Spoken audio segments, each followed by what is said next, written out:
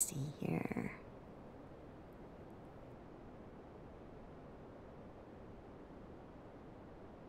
So, hi everyone. It's Tabitha Jane here. Let me see. Okay, I think we've got everything going just right. I'm looking at this swing here, and it reminds me of a time way back when I got divorced and I had my little, well, it was kind of like a castle kind of thing. It was really cool. Condo in the middle of nowhere. On one side was this golf course, and the other was this nature preserve. And I was just so full of emotion and whatnot that I would just get up and not even think twice about it and just go run. I would run through the nature preserve by myself and um, just go. And there was this clearing and there was this swing, and I would just sit on that swing and just swing. Like, forget about what great exercise swinging is. Not in that way, you bunch of weirdos. Did you know that the upside down pineapple is the symbol for swingers? So if somebody has that like on their shirt or a bumper sticker, and they're like, hey, do you want to hang out? They're asking if you want to swing. And you're like, let me see the other person I'd be swinging with before I seal the deal. You know what I mean? But let's just be honest. I mean, I don't think that I've seen an attractive swinger couple. You know, you see them and, you're like, ooh, ooh. Anyway, swings and swingers and all that good stuff on Thanksgiving. So I'm getting better. It's really, really slow in coming, but as I approach the 3-month mark of me being sick, I think it's turning around. I was really going through days where I was sleeping 15 to 18 hours a day and still just so tired. And my doctor just says that, it's like I've got long COVID syndrome again. And I'm just so sick of being sick, but we're back on the countdown then. So we've got, my surgery, it doesn't get canceled again because I can't get COVID again, right? Hopefully. Then we're back on the almost 2 weeks before my rotator cuff surgery. So I got to get some recordings in so you guys know that, you'll have something to listen to. Because I'm probably going to be knocked out for a little while. So I want to talk about the headlines because it's been so long since I've talked to you guys, and I'm so sorry. I always feel so guilty for how nice you guys are to me. And I feel like I always want to be worthy of your time and support. And so when I'm feeling half-assed, I don't want to create content that may not be my best because, like I say, and I mean, I cherish each and every one of you. And I'm getting better about getting caught up on my emails and comments. I mean, it's like I tell you, I don't want to ever, like, not give you my full attention. Like when I read an email, that is like me sitting down with a nice cup of coffee and a good friend. I want to answer the emails like that's what we're doing. And I know that as a collective community, we are really, really making progress in finding the truth. And so I want to talk about the Watts Island. I want to go to Wattsville. And I want to close with Wattsville so I can get another chapter out of our book knocked out. Because after my book, I've got a few other books I want to read, right? But I want to read the Discovery with my commentary. You guys think you guys could handle it? And I can't tell, but I think I might have my hot little hands on the original unredacted discovery. So I want to do Watts to tie things up with the book and go to a couple of other news stories that I'm really watching and researching. And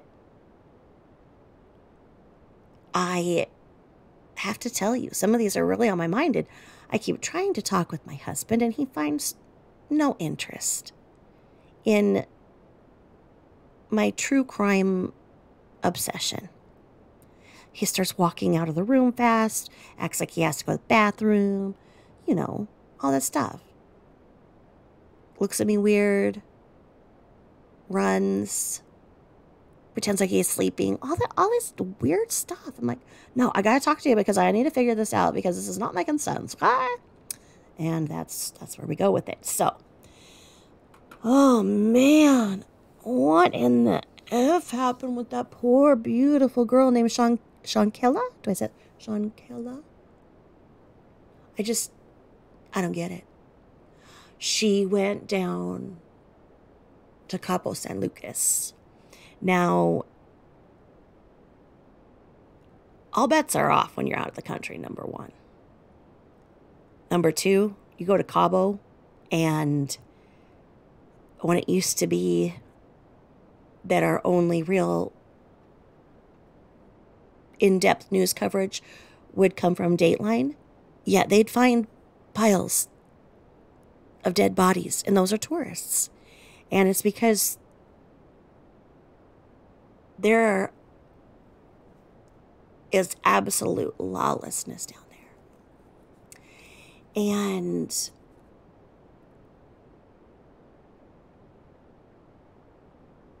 the way the story looks like it's going is that a few friends went down, and Shankilla was, I'm not saying it right, it's like Shonquila, I think. I don't have my notes there. It's just, I've been looking into it a lot, and I'm just really disturbed by it. Because she went down with her friends, and I don't know how there's this video camera that shows what they were doing in their room, but, you know, it comes out, and it shows like they were, you know, trying on swimsuits and stuff, and you could tell that the friends were treating her differently. Now, she has some incredible pictures. I don't know the backstory if she's into modeling or whatnot. She sure should have been. But I mean, she's got this one picture where she looks right as beautiful as Tyra Banks, just right up there. But she went down there with some friends or whatever the hell you want to call them. And they called her mom after a few days down there and told her mom that she died of alcohol poisoning. That, you know, she just got too drunk, and what do you know? Yep. Well, this video has surfaced, and it is so bad, and I'm going to put it up on my community page, the newest video that just came up. It's disturbing, so I'm going to warn you guys. So what happens in this is you see her sitting on the floor, like flat on the floor. Legs are kind of apart, so she's just sitting there, and her head is down. And this other chick is beating the holy living hell out of her.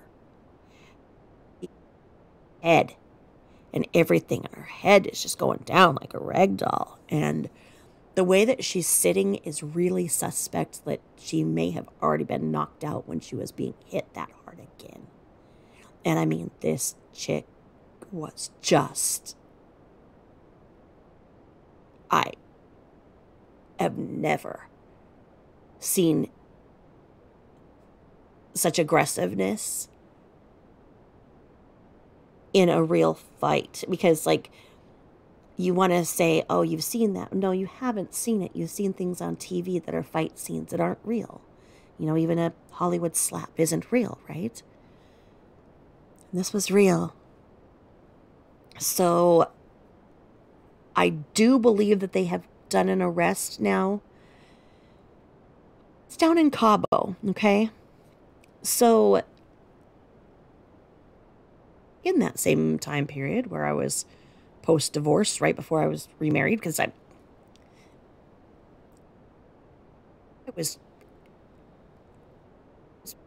engaged before I was divorced. I was, I I'm a very good wife apparently, and these men just couldn't keep themselves from trying to put a ring on it. I'm like, well, hold on, people. I need some time.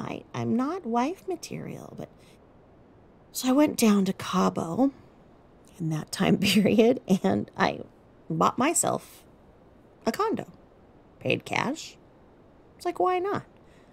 I come down here once a year as it is. Why not have a condo? It made sense, kind of. Probably not really.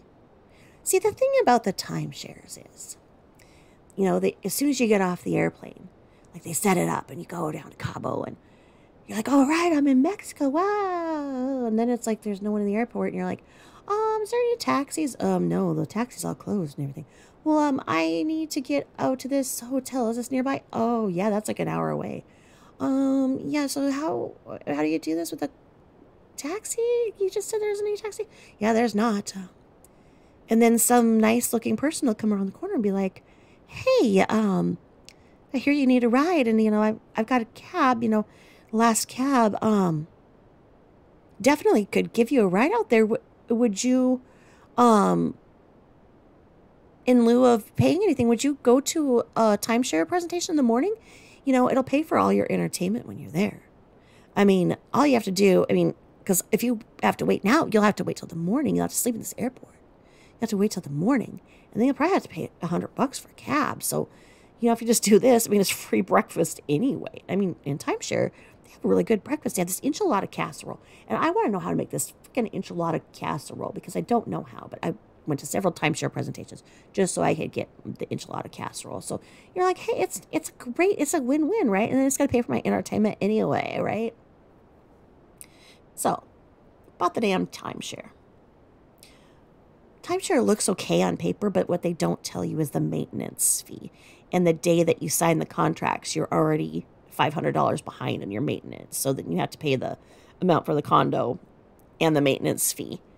And then, what do you know, like two months later, then you're paying for the maintenance fee again, another $500 because, that one was because you were already late for that one. And the maintenance fee alone would be about what you pay for when you go down and get deals and whatever, right? So anyway, yeah, I was a sucker and bought a condo. And so when I went back down to use it, I went down with, I went back down the next year. So I was already married and I was about 4 months pregnant and I went down with my sister and my aunt. My husband was in the Navy and at sea. So I was like, okay, kill some time and this, why not? So, go down there. Same spiel. I'm staying at a resort with my condo that I got. And when you get to the airport and it's the same old spiel. All the cabs aren't there, whatever. Well, my aunt and my sister are there. We're like, okay, yeah, let's get the free breakfast. Then I'll pay for our entertainment, no problem. Well, we're 3 single women down there. And every time that I had went down to Cabo before, I had went with, a man or my ex-husband, or with male friends, whatever. But there was always a male presence around me. And this time there was not. And we went to the timeshare thing, and the guy who gave us like this golf cart ride to the presentation, my sister and my aunt got off the golf cart, and the dude leans over because I was in front and they're in the back, and he tries to freaking French kiss me. And it was just crazy because here I am pregnant, obviously married and pregnant. And it was like he tried to stick his tongue down my freaking throat. And I went to go and complain about him, and they wouldn't hear it. You know, they just ignored it and ignored it. And I'm like, what are you talking about? And they said that, well, if you're not satisfied, then, you're not going to go to this and everything. And my sister and my aunt are like, okay, just shut up so we can get the free food and everything. I'm like, this dude just tried to freaking stick his tongue down my throat.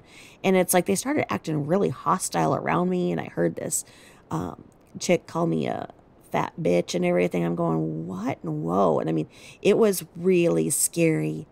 And I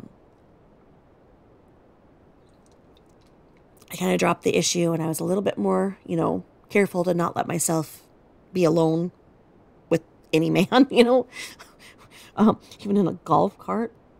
But they drove us, I had a different driver a couple of days later, and they made a different turn from where we were supposed to go. We knew we were just going down the street, and they did this other thing, and they said they needed to go and get some paperwork or something. And they took us to this place, and it was like off the condominium area, or the resort area. And this building they went to had all of these guys with machine guns on top of the roof. And they kept the machine guns fixed on us while this guy ran into this building to get whatever paperwork he needed. And I thought, okay, great. I'm going to be in the pile of tourists in the next Dateline story. This is how my life is going to end, because I'm apparently an idiot and didn't watch the Datelines close enough to, really understand that it wasn't just for the headlines it freaking happens. I'm going, God, what? And I was so freaked out, and my sister went out, to go to jet skiing, and I just freaked the fuck out, and I just called the airlines, and I got the next airplane ride out of Cabo and left my sister and aunt a note. I'm like, enjoy my condo. I'm going home. And I did. And that's the thing, because I was pregnant, so I wasn't drinking, and they were drinking a lot. And so they weren't as bothered about the whole thing, but that's Cabo. And if you stay on your resort and do not leave the resort, you're probably okay, but always keep, if you're a lady, keep a man with you. If you're a girl and you've got another girl with you, just honestly, just don't turn your back to each other. It's really scary. I never went back to Mexico. I sold my condo for a fraction of what I bought it for. I couldn't do it. I mean, and there are so many, really sad stories of tourists and stuff that have lost their lives. I mean, it's Mexico. You forget about that because you get down there and it's so beautiful and whatnot. And that's where I just feel so bad for this poor girl, because she's down there and she thinks she's with her friends.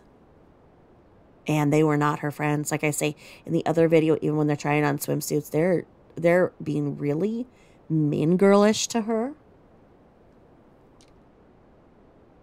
And they all were obviously in a story where they told the mom that she died of alcohol poisoning. And it sounded like the authorities weren't going to look into it because they don't want more negative publicity.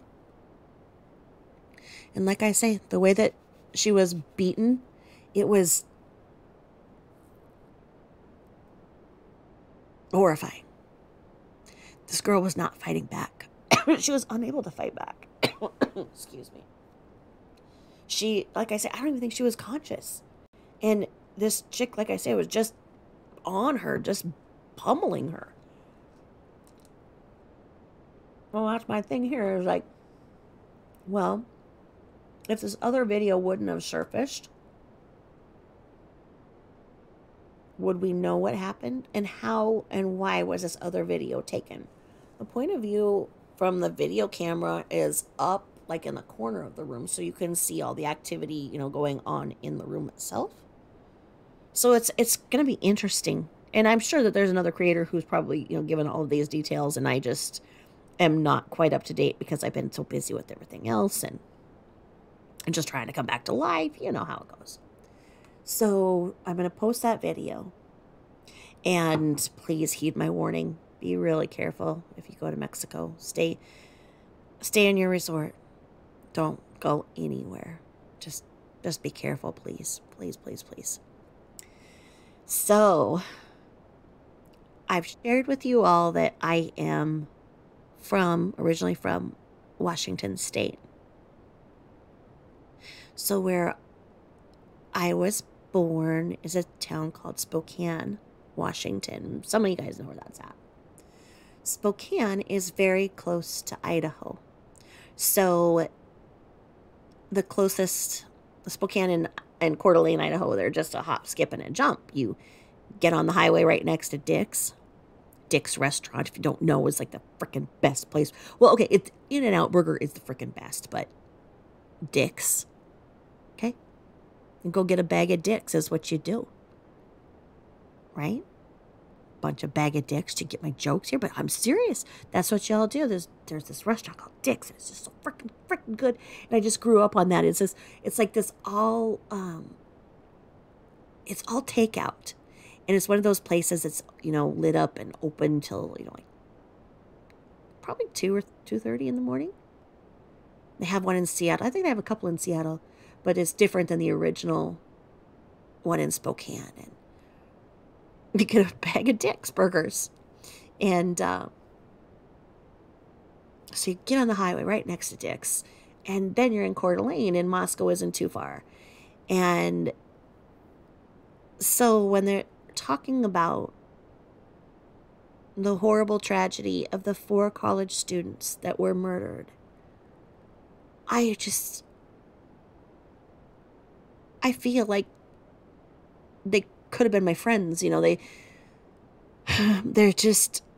obviously the age of my kids. I don't understand how this could have happened.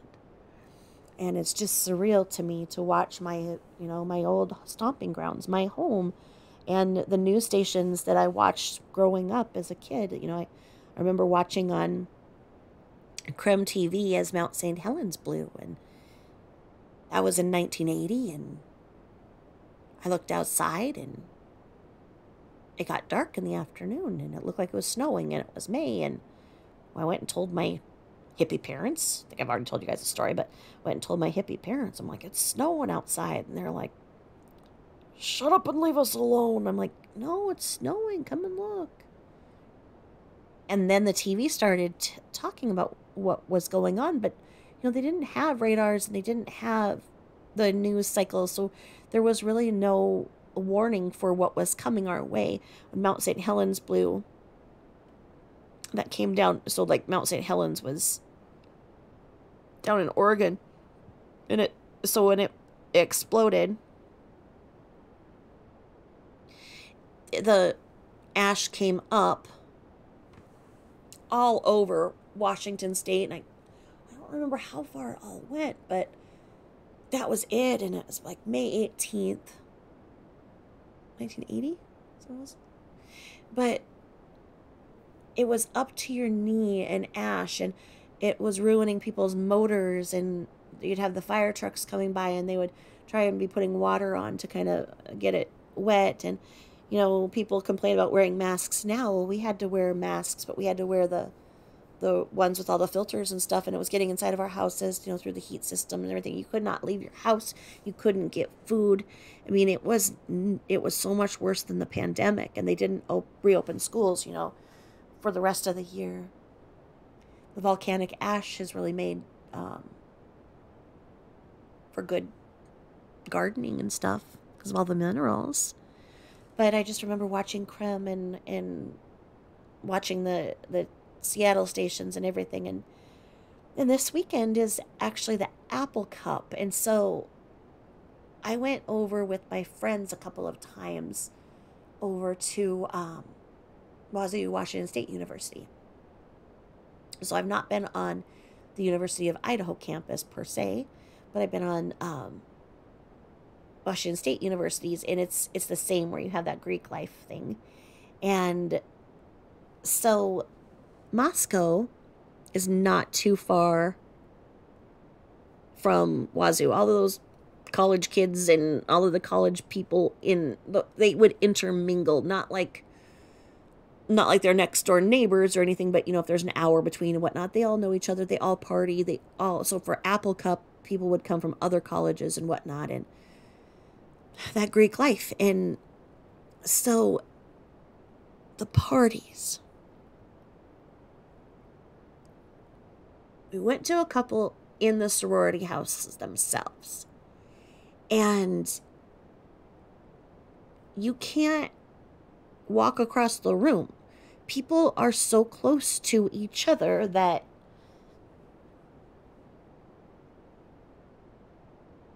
you're almost touching, and everybody's drunk and high, and you can just smell weed, and people are making out and hooking up all over, and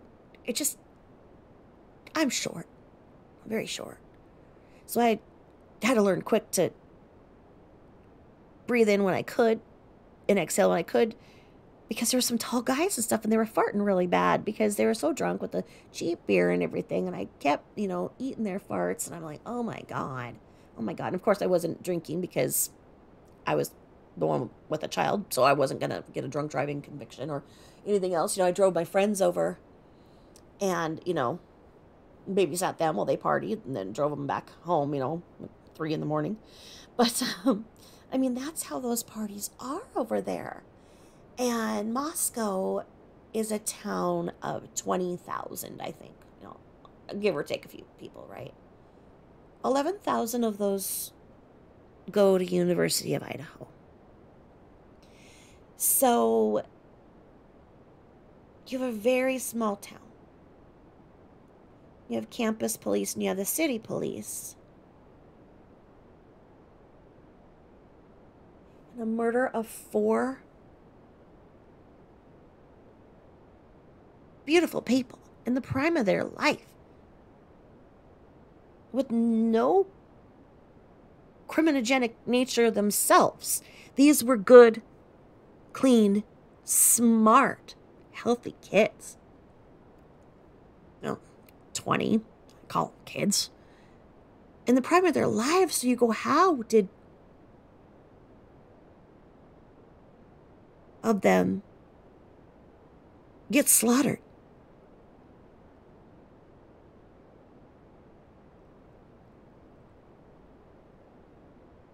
The house is across the street from the college in the way that they describe it. And this house is one that was renovated to rent out to college students. And so it was rented out to 6 girls, they say. Okay? And it's a home, they say, is 3 levels. Oh.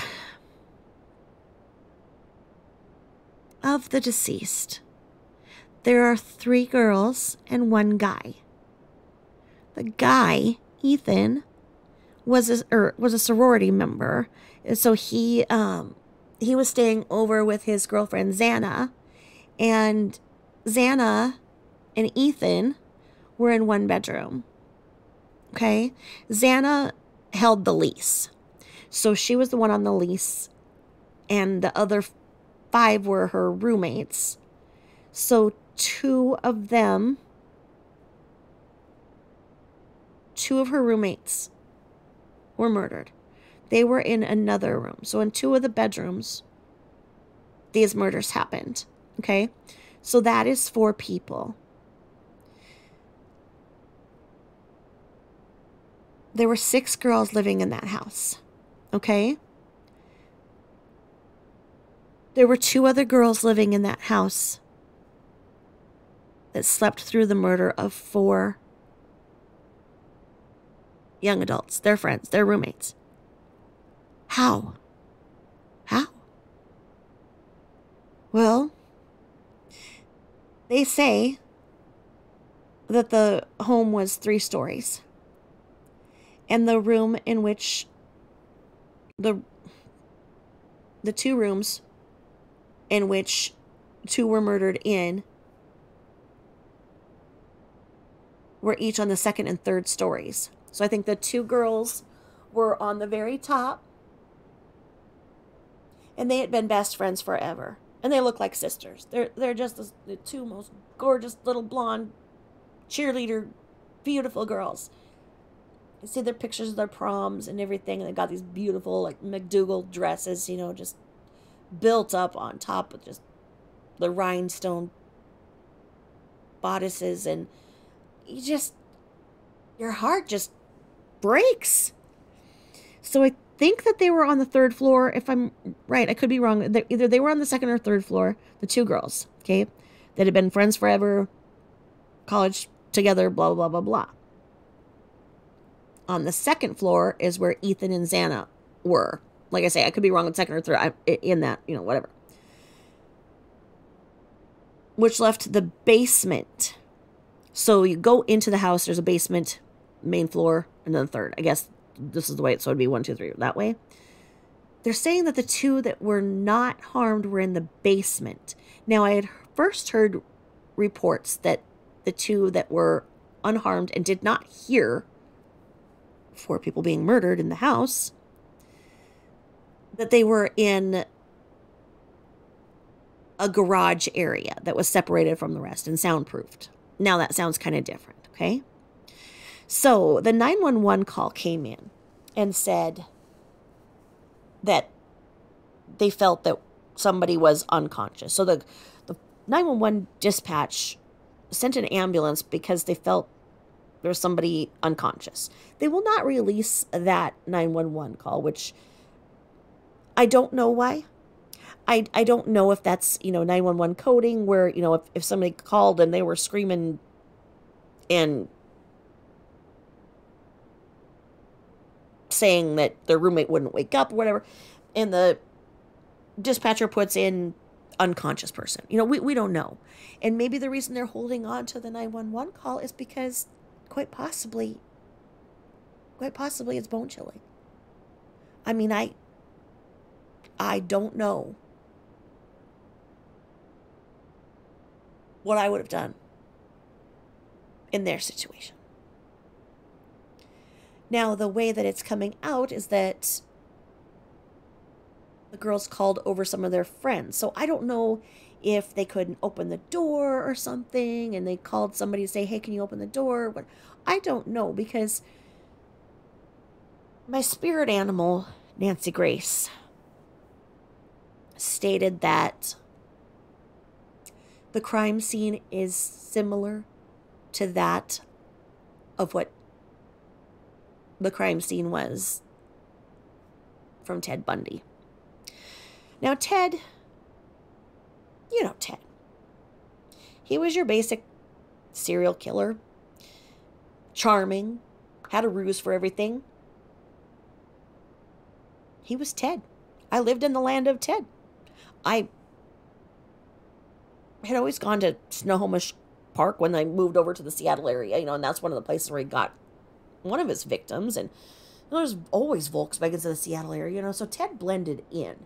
And that's why no one could find who Ted was. There was obviously a serial killer, and it was Ted. Ted, well, side note, do you guys know this, that Ted volunteered for a suicide hotline? He sat next to Anne Rule, one of the best authors, I feel.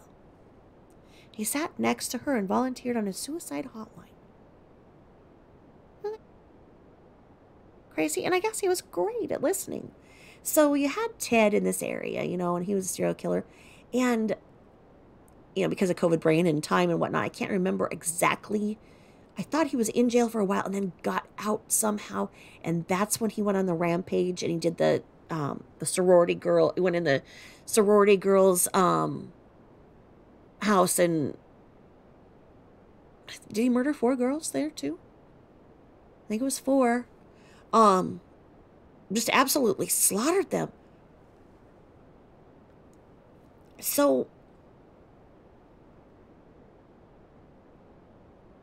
early in the discussions of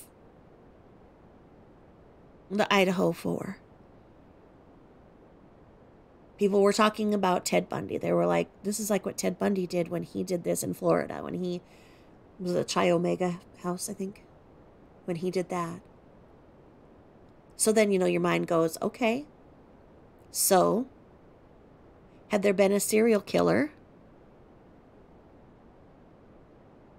and he followed one of the girls home and went on a rampage? Possibility. Okay? And then everybody says the Amanda Knox thing, and gosh, I still don't know how I feel about that one. For a long time, I thought she was really innocent, and now I don't know. She's got a different personality. She's real different. Really hard to read. I see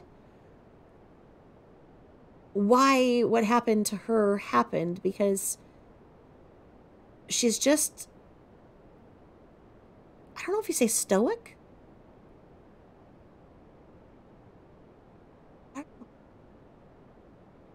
Both of those come up. So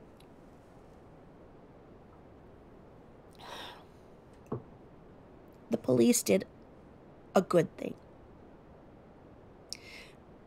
I think it was right in the first day of it. They said,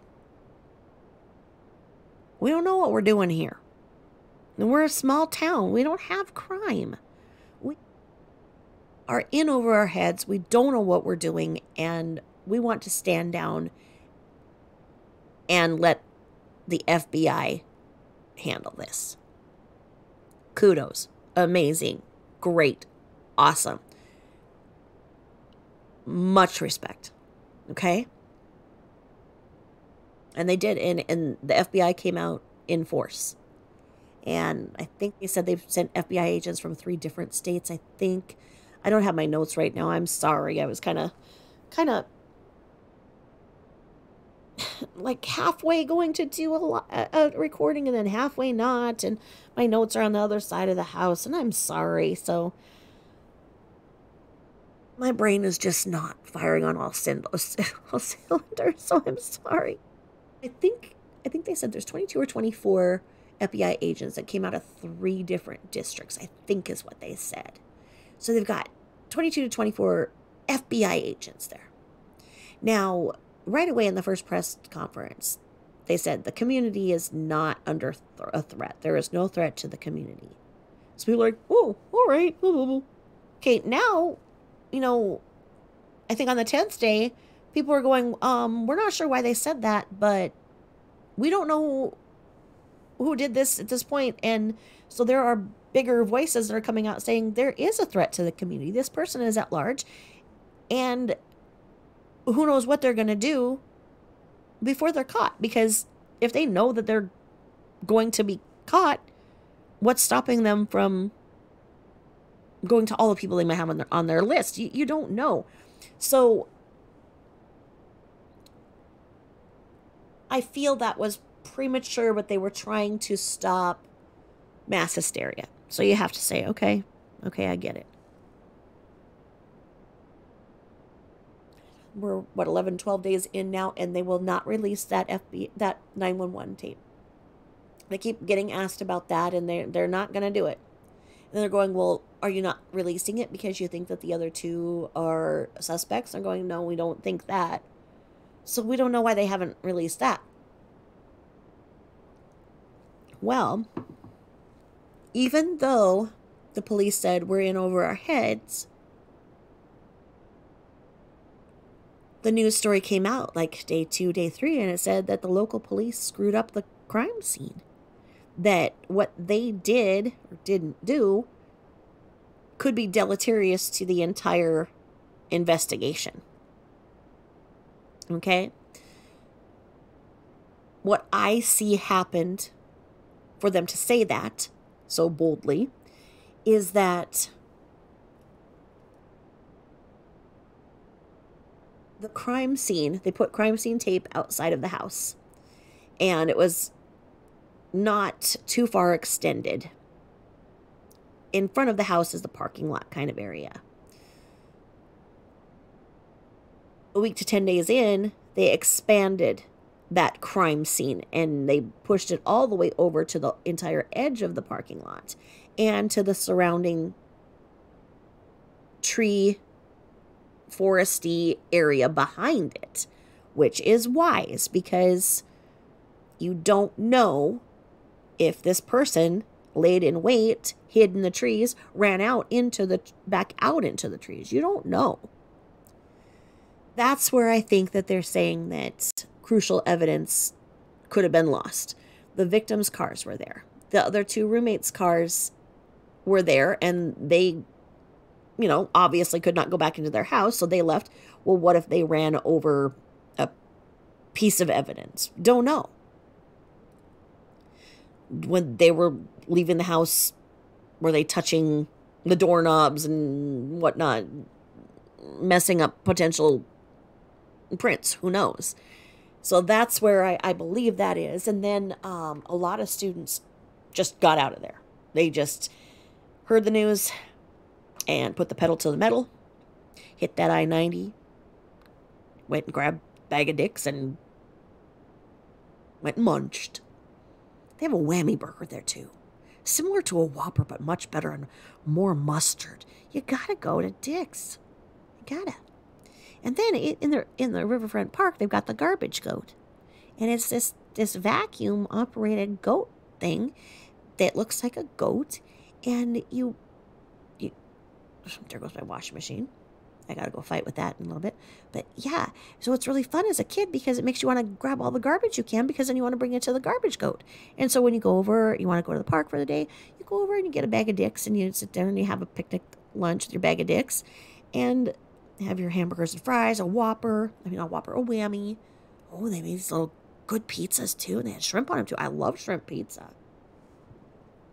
So you put your bag from Dick's in the garbage goat's mouth. Totally do it. So when the people left the campus, the dean or president of the college, whatever, he said, "Oh, if some people wanted to leave campus early, they're not going to be penalized." Well, I think that was a mistake. I think that they should have closed down college, because it would have just been a few days because Thanksgiving break was beginning. If they would have just said, "Hey, you know what? Classes are canceled. They'll be online. Go home. Go be with your families." They have to attend funerals of 4 of their friends. These girls and this guy, Ethan, were friends to everybody. Ethan was a trip. How does somebody cut down 4 people in their lives that did nothing? Nothing. I mean, they're saying that this was a targeted attack. They're not saying which of the 3 girls or the guy was the target. They say that one of the girls had a stalker, but they don't have any corroborating evidence, and they're asking for people to come forward with that. They set up a tip line, and I'll put the tip line on my community page too. And on that tip line, they say that they had 1,000 tips, and they've done 90 interviews. There was a food truck. So the area of the sorority houses and whatnot, there was a bar, and I think that all of them were like in that area in the bar, whatever. And then they went to a food truck. Truck had this live stream on, and I think it was live streaming to Twitch. So just kind of this thing, watch people coming and going and grabbing food from this food truck, and it sounded good. People were just going there. And that's, you go to college and you get that freshman 15. I mean, they didn't have food trucks growing when I was growing up at college. But if they did, it would have been like the freshman freaking 30, 45, because you go out drinking and then you're hungry and here's this food truck and you go. And so the food truck thing was this big red herring that people were saying, okay, there's this guy in the background with his hoodie and oh, he's looking at them or whatever. So, okay, hoodie guy was a suspect based on, everybody on the internet, and they entered this, interviewed this guy, and he has nothing to do with it. They ruled out the ex-boyfriend, I think of Kaylee. I think it was Kaylee Goncalves, who had the ex-boyfriend that they called several times that night. Ruled him out. And I think he has their dog. I think they had a dog that they shared, and they showed that the dog is fine. And there's a reason for that in just a second. But I think they showed the two girls went home from the bar or whatever. The two girls went to the food truck, and they got a ride home from a private party. And at first it was said there was a Uber, but I think that the private party gave them a ride. And they said they've talked to the private party now and ruled that out. So there had been something where earlier in the school year, there was something, and it said that there had been an incident of vandalism, and for people to be vigilant and report anything unusual that they've seen. And that was questioned right away, and they said, oh, that's unrelated. Well, turns out that was a skinned and filleted dog. So it was a dog. Its fur was taken off, and it was cut in the middle, filleted like a butterfly. And they say they're unrelated. Okay? I don't think they're unrelated at all. I think they're completely related. I think others do too. Because the girls had a dog, like I said. And I think it was Kaylee's, so the boyfriend came and got the dog. It sounded like the dog lived in the house and everybody in the house loved the dog. Sounds like, the dog wasn't just Kaylee's dog. It was everybody's dog. And he's safe, thank God. They said is that the same knife was used to kill all four. And it was a fixed blade knife. They say that the amount of violence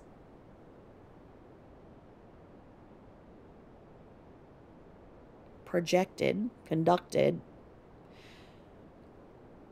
was so intense that there's no way that the killer didn't cut himself in the act. And I say himself because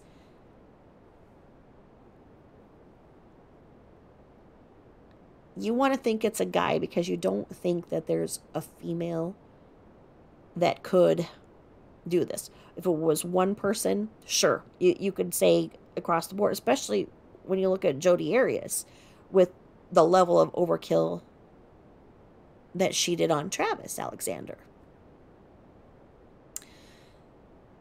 So you can say, was it a jealous female?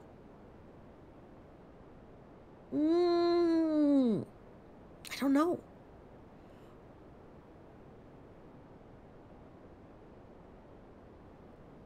The former FBI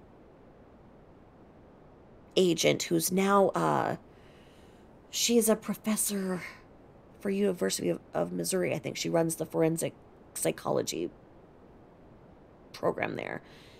And she said that the level of intensity with this knife means something. That this person was familiar with the knife and how this knife worked. That speaks to me with the dog incident. That this psychopath was testing his knife.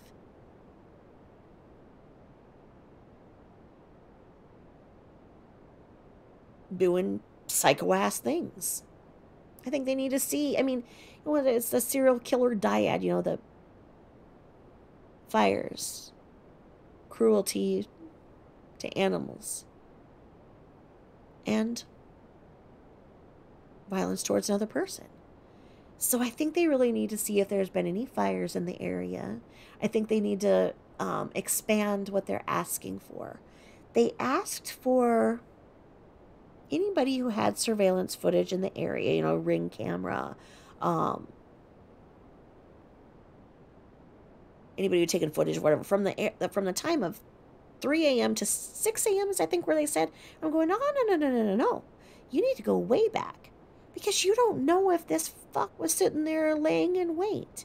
You don't know if this person didn't go into that house, sit there in a closet and wait till I thought everybody was asleep and then go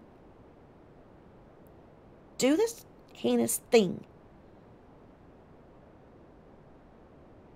4 people, 2 in 2 different rooms. At first it was just saying that Xana fought back.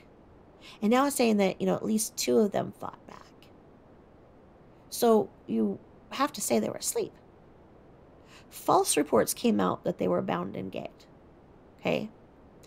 The real easy thing that people would say is that they were drugged. So do you go back and look at who was at the party? And did they find a way to drug these 4 and nobody else? Did they drug all 6? Were they at the bar watching and they roofied all 6 so the other 2 slept through it? Did they go in the room looking for one and got caught in the act and murdered the other 2? Who usually slept in the room with Xana is what I'm wondering. Because if there's a total of 6, where's the one roommate? Where was she? And then the house has a door. There was a slider door in the back, and the house had a code. And people are like, well, who knew the code? And people are like, everybody knew the code. And that's Greek life. I mean, it said that there was parties there, and there are parties everywhere. Homes just get trashed. I mean, I remember this one house, and they had a keg, and they were doing these water slides with the keg. Like, they were just pouring the beer on the floor, and you just go back and run and just slide on that, and you're just going, how are they going to redo these floors of beer? I mean, just wild party life. And that's what they were doing. You know, they were living that lifestyle. I'm not saying that they went to that level because, you know, that was back in the 90s and hopefully people aren't that destructive with property anymore, but it's very easy for people to be in and out. And you just say, for that amount of rage, there had to be rejection. There had to be anger, rage, rejection. So you go, was it a guy who was at one of the parties and none of the girls were talking to him and he felt snubbed? Was it somebody who wasn't invited to the parties? Was it somebody who was kicked out of a party?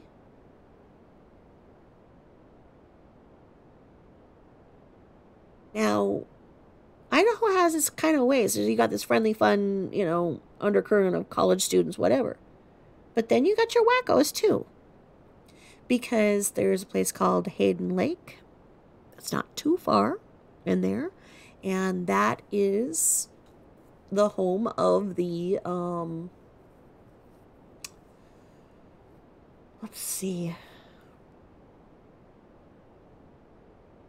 I don't think there's a nice way to say it. The KKK. White supremacists. There are people who are anti-government. And so, was there somebody who was an extremist and a racist and former military and came back with much hate and rage and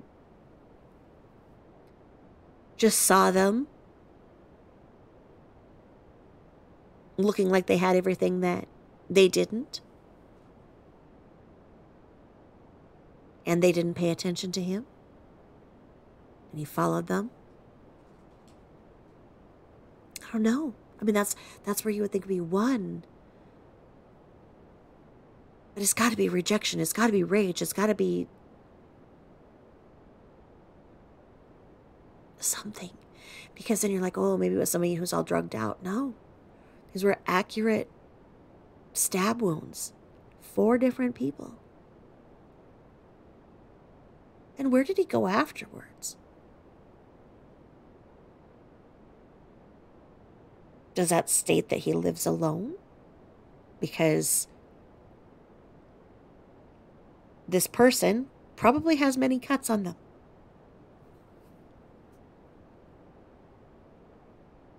They say it was like a hunting knife, which, like I say, I think it's, I think there's got to be a correlation with the dog.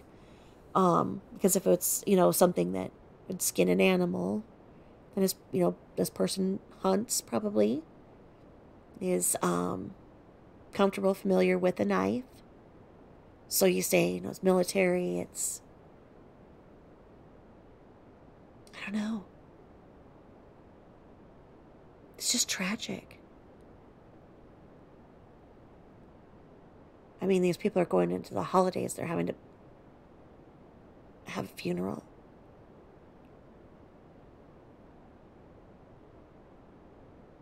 I don't know. And it's interesting because when I grew up in Spokane, we had Kevin Coe, and he was a rapist. And we had the Comstock Flasher, Comstock Park, and this man would hide behind the trees and jump out and flash you.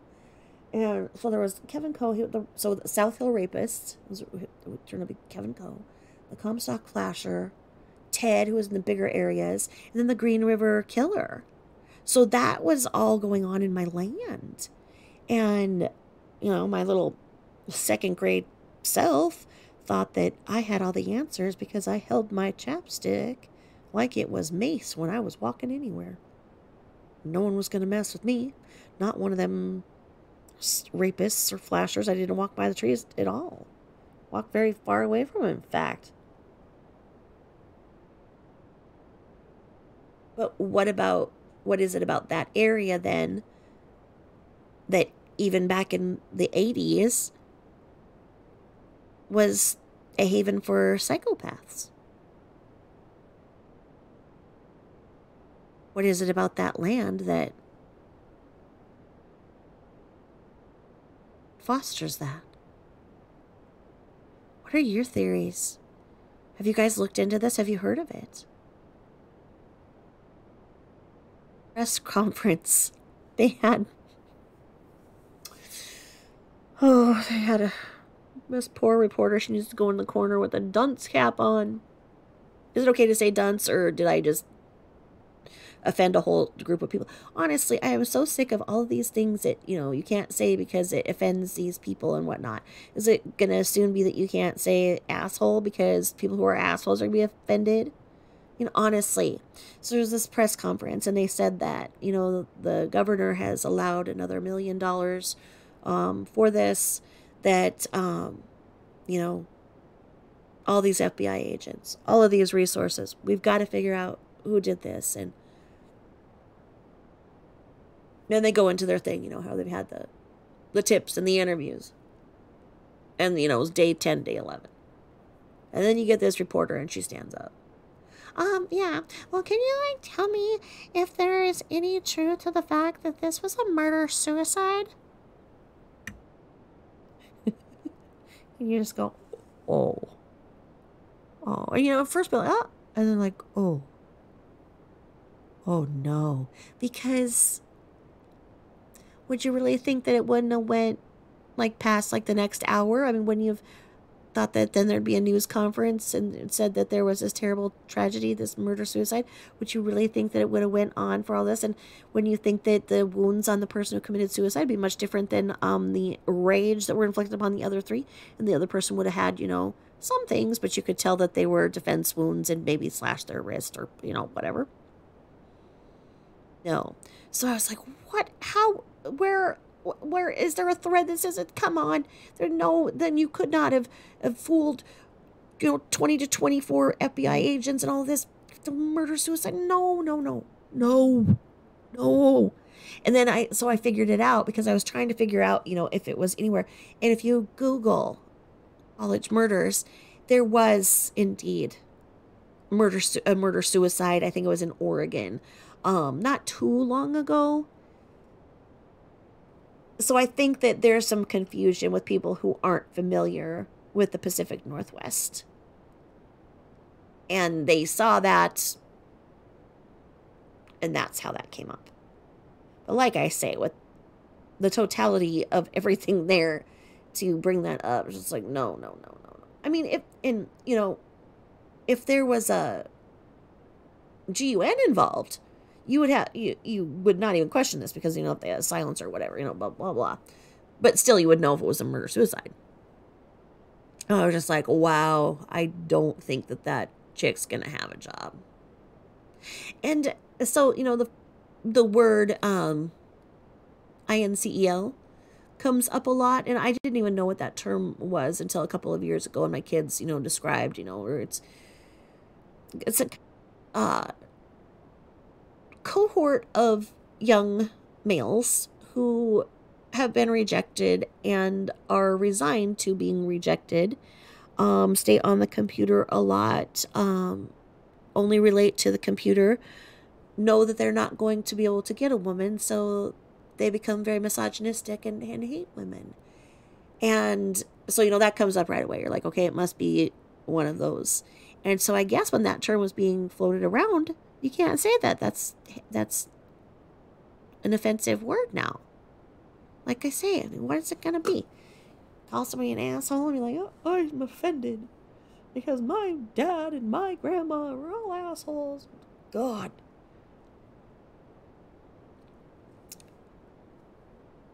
So, I don't know what to think. I don't have any gut feelings other than what I've just kind of said. And and then you go, okay, are those just the simple theories? Is that just a template to it? Is that what everybody thinks, and it's going to be something just totally bananas?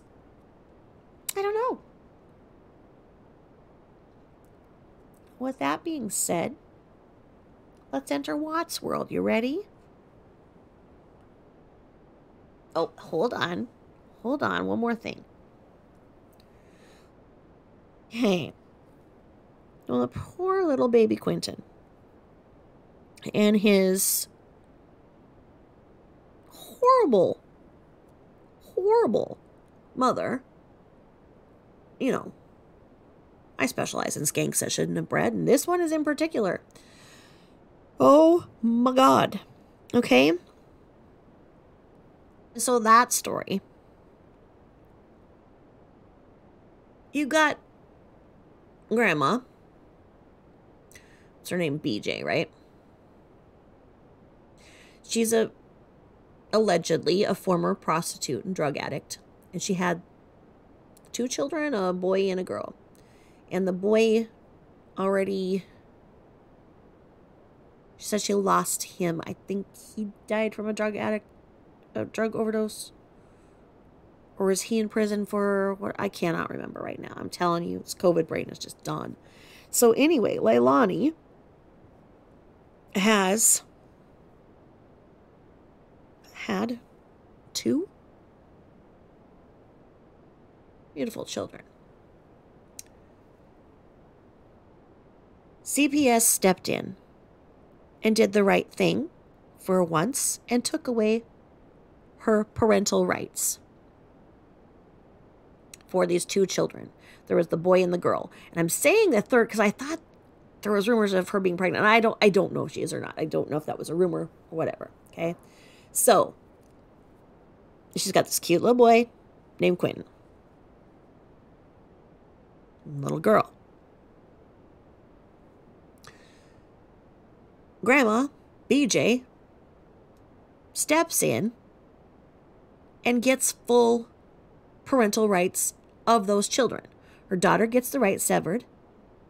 She gets custody of them. she lets them all live under her roof. I don't think that Leilani lived with her the whole time, but she did during this time frame, whatever, right? So, the story goes that this mom, BJ, she worked and whatnot, and she was paying the babysitter down the street $30 a day to watch both kids from 5:36 in the morning until 6 at night. Some odd thing, for like $30 a day. I do believe that was state paid daycare. So the way that it's looking is that Grandma had custody of the kids. Well, Grandma was gone, worked, whatever. She paid the lady down the street, the babysitter, to watch them. Leilani was living back at home and actively doing drugs. Now, BJ stated that she was letting her daughter care for her kids because when she herself was a young prostitute drug addict, she had gotten her parental rights severed of Leilani and her brother, and she didn't want her daughter to feel the pain from that. So she got custody of them and was letting her daughter see them, but ultimately it was her responsibility to pay for this, whatever.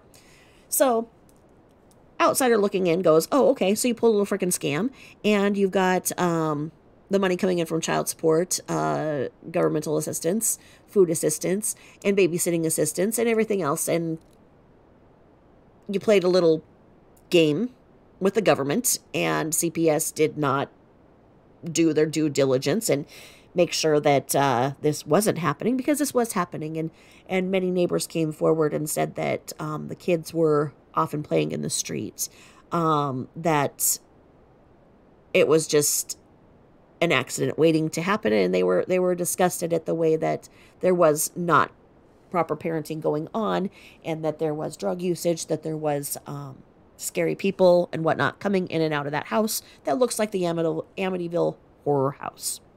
So I look at it, I'm like, Amityville horror house? Pretty much fits.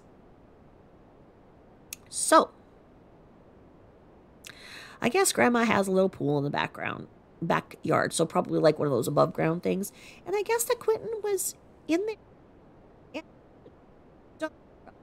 there, saw him going in the pool by himself, and went and got him. Was he 2 years old? 19 months old, 2 years old.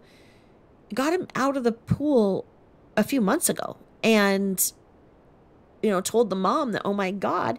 And then they were found in the street, playing in the street, and whatnot. The babysitter would take them back, whatever. So as this story goes,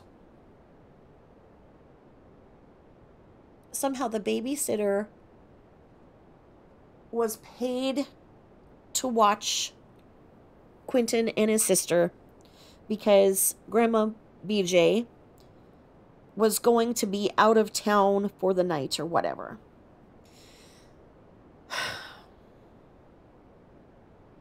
Oh, Grandma leaves thinking that the babysitter is caring for the kids. Somehow something happens, and the babysitter said she had to be at church early in the morning or whatever, so she brought the kids home, whatever. Leilani was allegedly using drugs. Something terrible happened. We don't know what happened at this point, but when she did not bring Quentin to the babysitter later that morning or next morning, the babysitter alerted the mom, Grandma, and Grandma asked Leilani, and somehow it came out that she said something like she threw him away in the garbage, the boy. So I don't know how that piece fits in there, but she threw her kid away. So as you all know, there's been this massive, massive undertaking with all of these FBI agents and city officials going through the landfill. They took like a whole weekend where they said that the authorities took the weekend off. They did not take the weekend off. They made this huge grid because they knew that all of this garbage has been collected from here and that in this certain amount of time. They had to go back and figure out which trucks dumped where in relation to her neighborhood during that date, etc., etc. While the FBI is setting up this massive grid to do this massive undertaking, Leilani and her mother and a friend were pictured at like a local, I think it was Applebee's or whatever, doing shots. And you've got the internet saying, oh my gosh, look at the FBI agents. They're taking the weekend off. Investigators are taking the weekend off. And they kind of let this slide that, oh, the mom who threw her kid away into the garbage and the grandma and everything are over there getting shots, taking shots. Huh. Right? So anyway, the babysitter loved this child. Bathed this child. She said that this kid would come over all sticky, his hair all matted, everything. She loved this child like he was hers, by all accounts.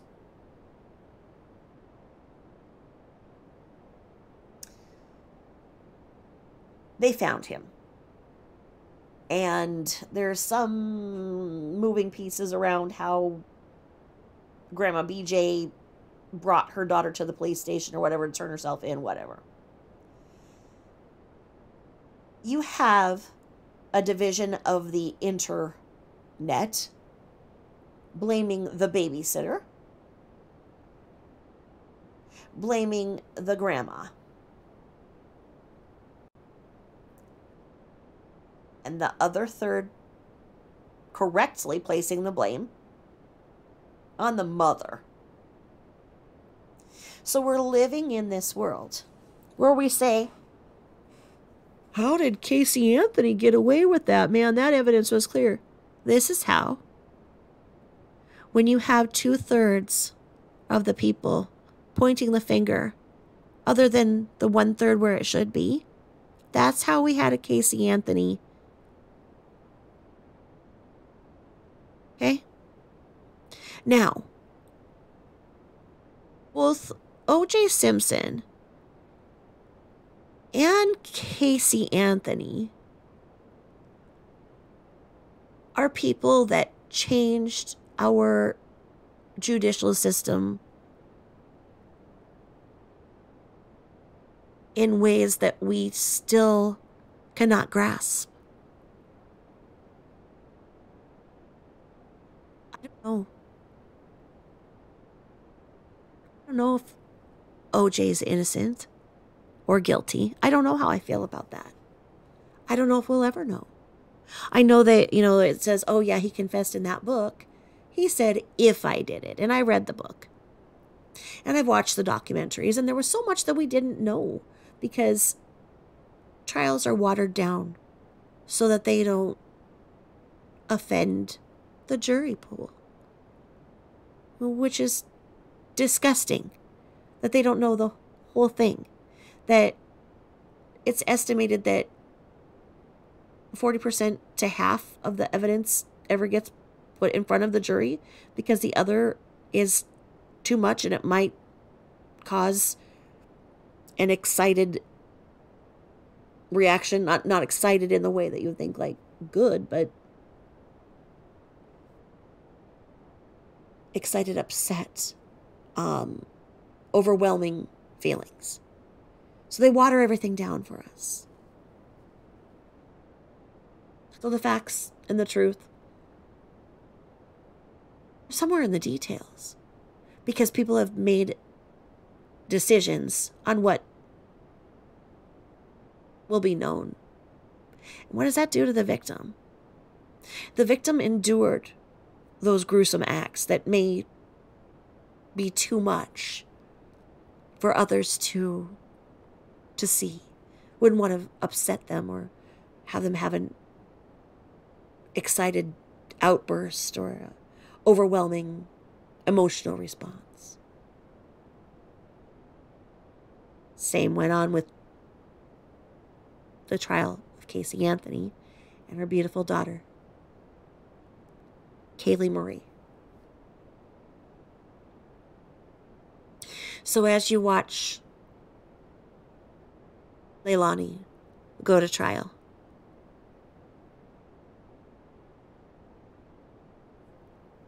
I want you to think about what you're seeing in the narrative and why the narrative is that way. Right now, we have a lot of people with a lot of agendas. Everybody's trying to get that one interview that's going to get them on TV and make their YouTube channel the one that everybody goes to. And they're stomping on the necks of victims as they do so. And it's really, really sad. And I just shake my head. It's not the babysitter's fault. It's the mother's fault. When she made the decision to become a mother and not stop what she was doing. And I know that there's people out there, but she's an addict, and addiction is a disease, and I know. And the sister that went to Cabo with me is not here because she did not get sober, and she, in fact, passed away from her own addiction at the age of 29.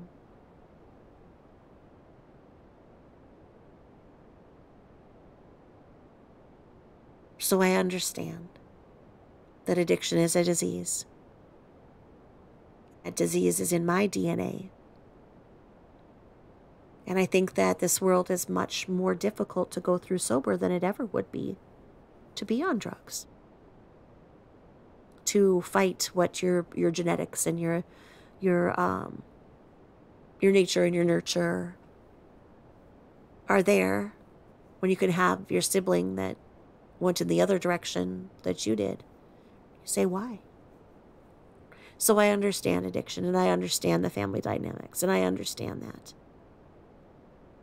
But when she had her parental rights taken away, and she still was given the privilege of seeing her children,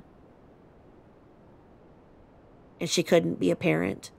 She couldn't be a parent for the 1 hour, whatever. It was more important for her to be high. Then she throws her whole entire kid away. It's disgusting. And the only blame should be on her. So please don't get pulled into the narrative. Put the blame where it belongs. So many people do say that the grandmother should be arrested as well. And that's a discussion point that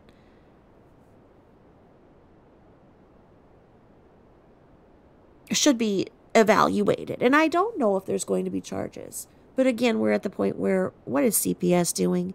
If CPS is so overwhelmed and underpaid and whatnot, why aren't they getting up there on their podium and saying, we need this many more caseworkers, we get this many calls, and we can't do our jobs, because they hide behind this, that this is confidential and they can't do that. And this is ridiculous. Too many babies have lost their lives. And we don't have the resources for children who are abused. And we don't have proper and safe places for abused children to go. There needs to be a whole reform of the whole system. And they dropped the ball for Quentin. And last but not least, in my series of skanks that should not have bred, we are once again headed to Watts Island. Oh, the players.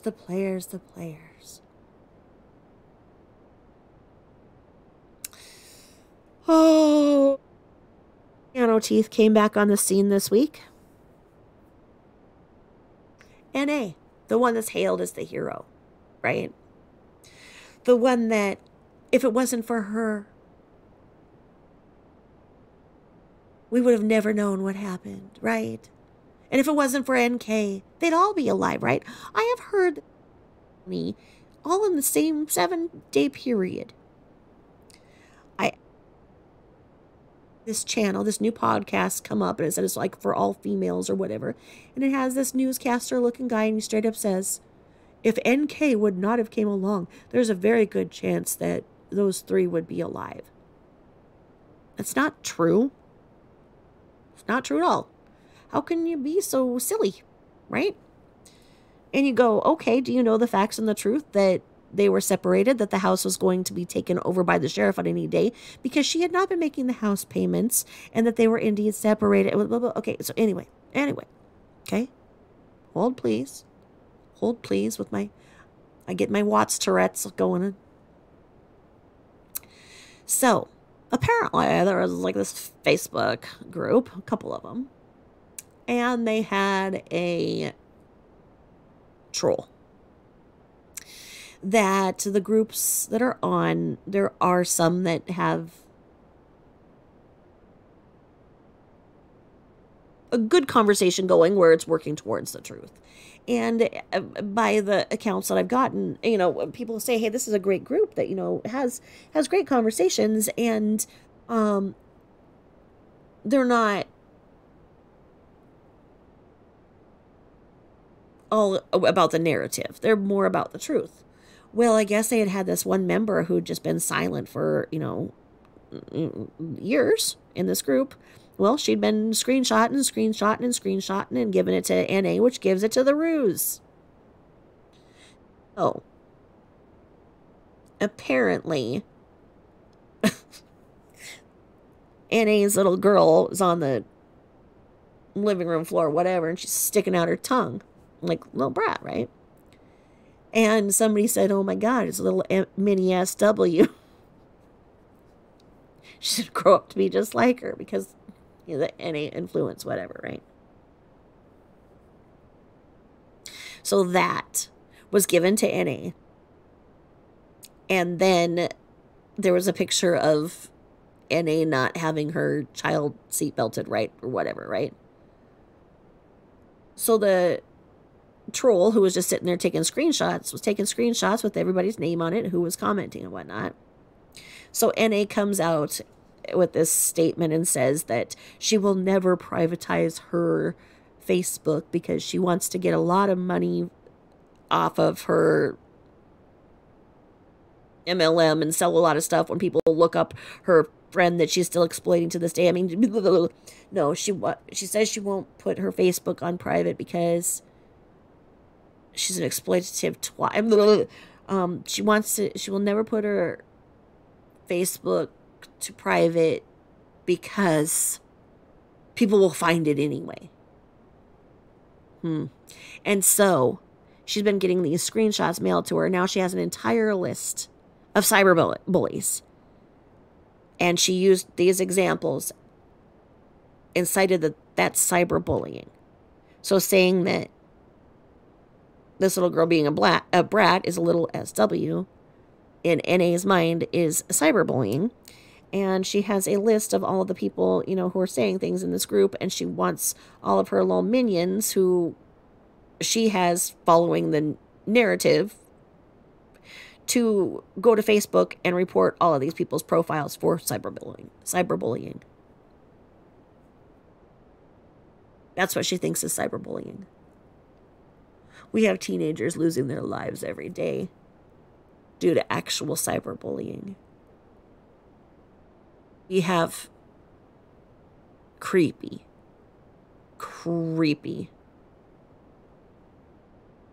pedos lurking on Facebook that are grooming young girls. We have hate groups. Actual cyber bullies that have caused people to take their own lives. And this fat bitch wants to call that cyberbullying and go to the ruse with her information, and then they sit there. Is this how they're dealing with their grief? Because they have a Thanksgiving without their family, and rather than work through the grief through healthy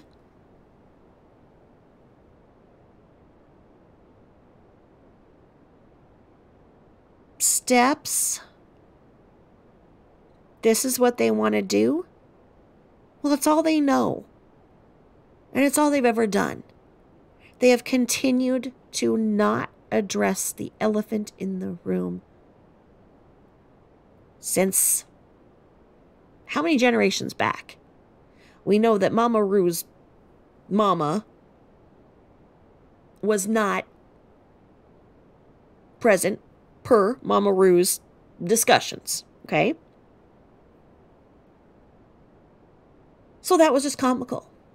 Now, remember, NA is not the hero. NA did not hear from SW for 10 minutes and sound all the alarms. That's not true. We know that for a fact. That's still in the narrative that is being purported. NA did not like SW. NA worked with SW's mother at the Supercuts. When the mom moved over to Colorado, worked at Supercuts, the mom did not want to turn her back on SW and the way that she was watching the kids or not watching them, and had her watch SW for her and report back to her. That was not a friend. That was a hired caretaker. I don't even know. Now, does NA get along with the Ruse? Yes. And she always did. She was her mother's friend. She was not SW's friend. Okay?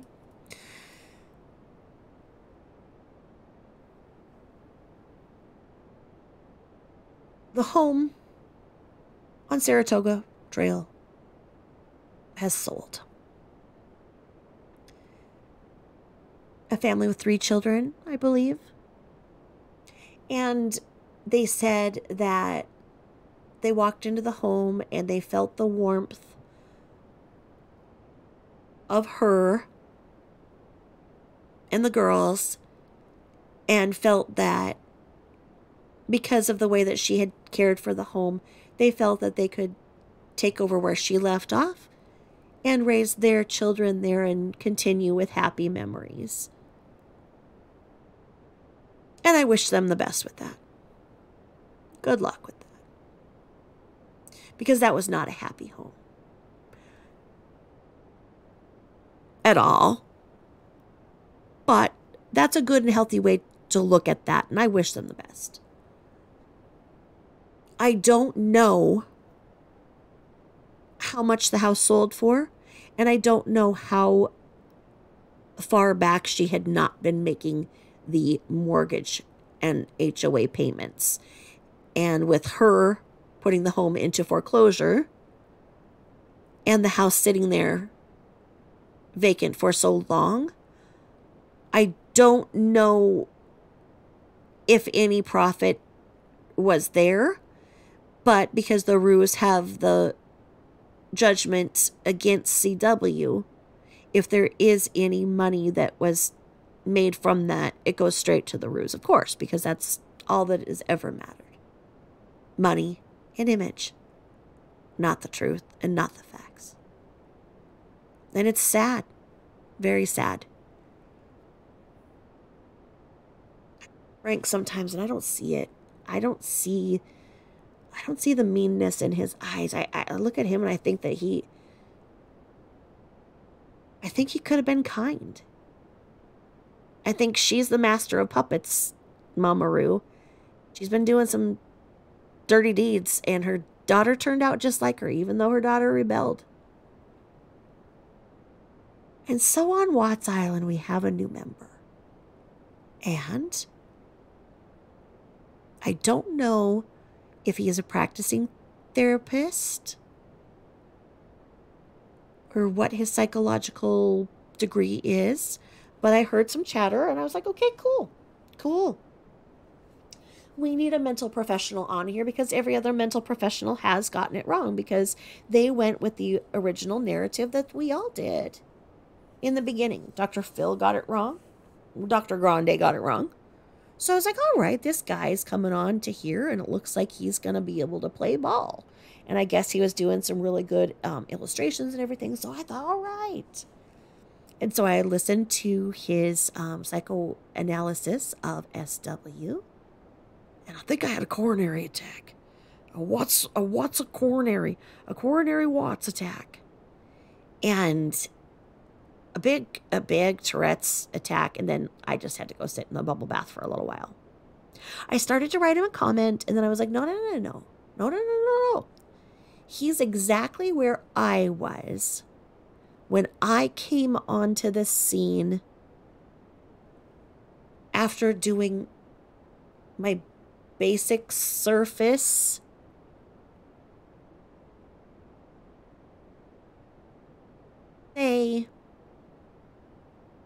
I scratched the surface, that I felt that some things were not true. And that's when I started listening to a certain channel, as y'all know. And with about the same amount of knowledge that this guy had, I went on a panel on this channel, and I said some of the things word for word that he did. And y'all remember, I was baptized by fire and ultimately exiled from that channel, and the fact that they don't even know who I am anymore, or ever did. I don't exist. I do not exist. And I felt that I had done something wrong, as y'all know, because I was like, oh my gosh, this person is a highly esteemed attorney, and an attorney would not be purporting misinformation because that is grounds to be removed from the bar. But when you're not even a member of the bar, I guess it doesn't matter now, does it? But anyway, I learned. And what a learning curve I have been through. I started my channel because I got exiled from that community, because I thought in the same way that this man does. And I repeated some of the things that I had heard on that channel, and I realized that I had been remiss in repeating some things that were not true. And I have set forth to go and find answers myself. And I have shared with you when I have made mistakes and went and, really found out where I was wrong, and balanced the shiner side and the hater side, and came up in the middle, understanding both sides. And then really looking at Neek's Peaks, because Neek's Peaks brings the receipts. Has a lot of the original videotapes and Facebook posts, so we can see with our own eyes and hear with our own ears what exactly was going on in that home. In the beginning, there was a couple of videos and whatever, and looked like this beautiful woman with these two darling little girls, and just wonderful in the prime of their lives. And he was a dirty dog and went and had his salty dog licked off, and this hussy came along, and because he liked the hussy pussy better, then he took out his family. And gosh, you make one sandwich wrong and you're one step away from that fate with you and your kids too. Because if it could happen to that beautiful family that was well off in this beautiful neighborhood and driving a Lexus and traveling all over, and miss popularity right there, oh goodness sakes, what hope is there for any of us? I mean, honestly. Well, nothing could be further from the truth. And as I go and I find out all of the answers myself, and as I've shared with you, I had bouts of insomnia, and I couldn't listen to the videos, so I was watching all of these videos. And then I got the sleep headband, and then I could actually listen and then get the sound with things, and then get closer to the truth. And then I've done my own extensive research, and I'm continuing to do so. But I didn't know how to make a video. I didn't know how to make a recording. And look at this. Now I've got a swing and everything on this channel, and have got this new microphone for myself.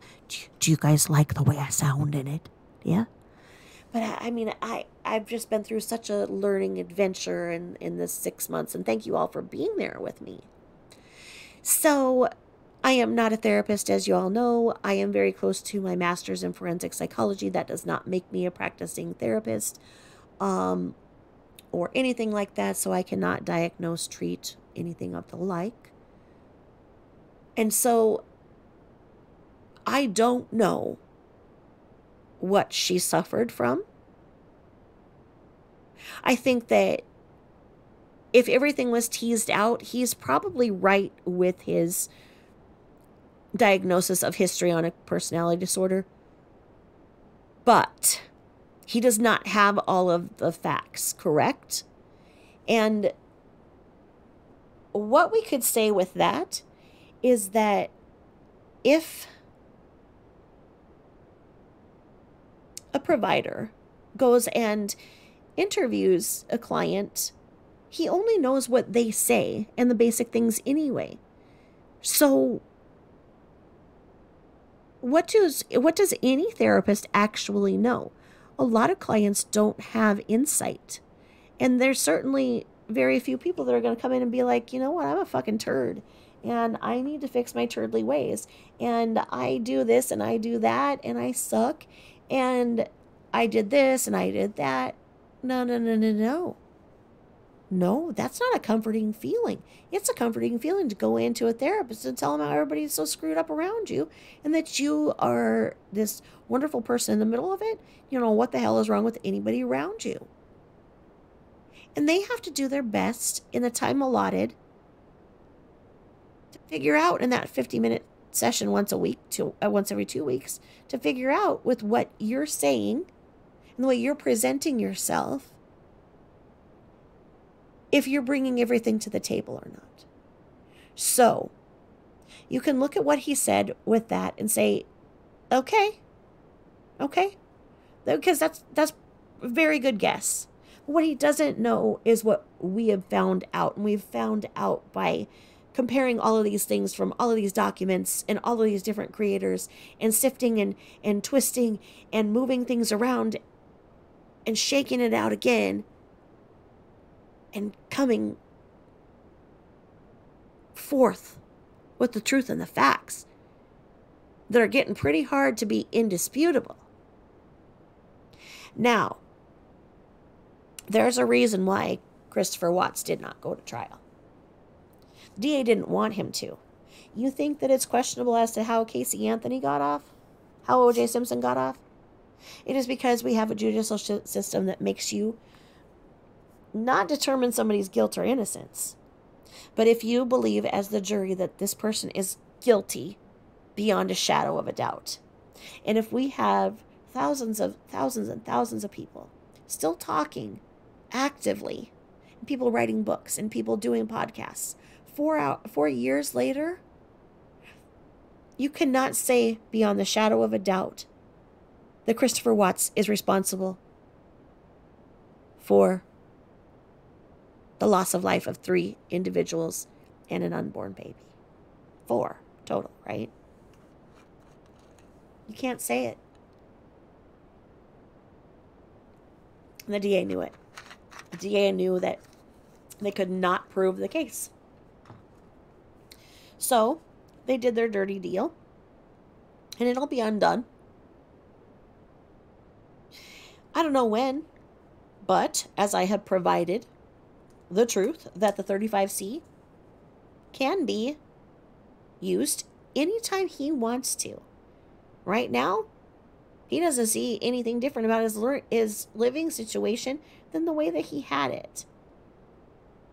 Now, when this creator was talking about how he came to his evaluation, and I think the guy has a lot of potential. It seems like a very nice guy. So I did just tell him, in a comment, I said, hey, I was right where you were when I started, and you're wrong about a few things. And I suggested Neek's Peaks for him to look at. Now, I like it when somebody says I'm wrong. in my comments. That's the fastest way to piss me off. Be like, you're wrong here. And so my wording might come off rude to him as you're wrong, but fundamentally he is. He said the reasons why he came to the diagnosis of histrionic personality are because, number one, she had a lot of friends, that she was an extrovert, to the effect that when people had not heard from her for 10 minutes on social media, the alerts were sounded. Okay. We know that that isn't true. That her friends were as disposable as her tampons, because, or the condoms that she went through, the boxes of condoms, because she was infertile, right? So you wear condoms when you're a married person. But anyway, friends. These were people that she had something to cultivate from. There was nobody in her life that she gave to. The people in her life were temporary and transient. And they gave to her, and she took from them. These interviews of people that come forward, most of them were in her MLM. And there's reasons for that. And it wasn't because she was instilling how to become a good saleswoman. And that's another thing. He said that she was a masterful saleswoman, and that she took a very little amount of money and made so much that she was very successful financially. That is not true. The friends. There are people that came and went in her life. Where are they? Where are the friends that lived in her home and saw what she was doing? And we know that there were problems in what she was doing. Now, if this woman would not have went forward and had children, I would not be talking about her this Thanksgiving Eve night. If she would not have abused her children and created a toxic, abusive environment in her home, I would not have given this situation a second thought. But because she did, and those are now things that are proven, I do speak in the attempt of helping others identify abusive behavior in the situations around them. That even though something looks picture perfect, it isn't. And however you need to develop those negatives and turn them into the truth, you've got to do it. Because there's got to be a voice for the voiceless. Now, where are her friends from high school? If she was so popular and such an extrovert, where are these people that knew her in school? Where are they in these interviews? Okay, her neighbors had very weighted words in when they talked about her routines and whatnot. They say that she was very set in her routines. Okay, that's not a friend. NA, as I've said, was not her friend. NA was her mother's friend, and she did not get along with her. With SW. She was reporting back to her mother, and SW knew she was reporting back to her mother, and she was helping her conceal her lies to CW. SW found that if her mother sicked this bitch on her, like white on rice, then she was going to use it as well. That, okay, NA, you want to keep it clean because you're going to get the mail when I'm not there, because obviously Mama Rue was getting the mail when SW wasn't home, because they made sure that Christopher Watts did not know that while he was getting up at the crack of dawn and coming home in the evening, after he had gotten his girls up in the morning, drove them to daycare. And that's where we get into something a little different. Went to work. Went to the gym. Picked up the girls from daycare. Had dinner. Was instructed to bathe the girls and give them rectal temperatures every single night while she stood behind him filming. And be complicit in locking those girls up without food, water, or bathroom privileges from 6:30 p.m. to 6:30 a.m. He was complicit in that at her order.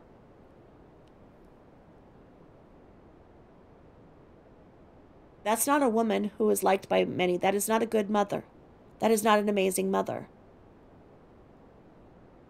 Because the girls were in daycare towards the end of their young lives, they may have had some joy in their life.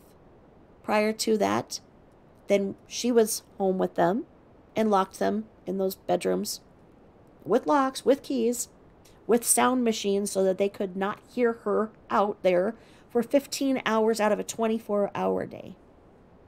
That is not an amazing woman who has done all of these things.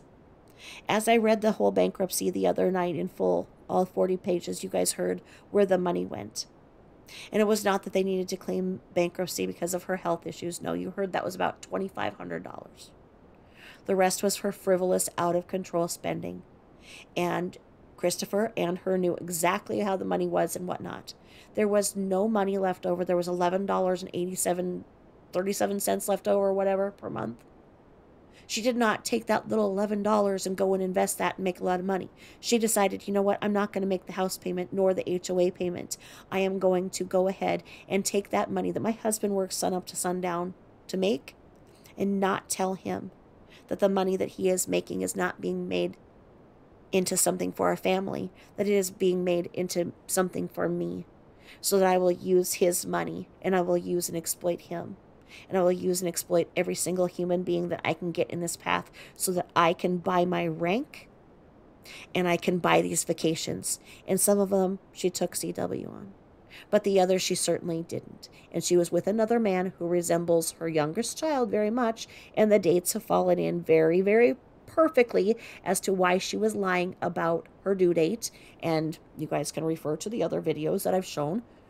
That puts it very likely that she bought the vacation in New Orleans with her husband's money by not making the mortgage payments to go and conceive a child, which is why she was in North Carolina for the 6 weeks prior to her demise that August. Her mother helped and enabled the lies. I want to know how many of you out there would do that to your husband, would do that to your children, would do that to your legacy. So, when she was not at home, she was making NA get her mail so that Christopher would not know that the home was in foreclosure, that at any day, any moment, the sheriff was going to come and evict them from that home. She had her backup plan. She was separated. She went to North Carolina with her mother, had her parents there so that she could go and tell CM that, you know what, hey. But he rejected her. And she went back to go and sell the house. But at some point, he was going to figure out that the house payment had not been made. In how many months? Some say 10 months, some say a year, could be longer.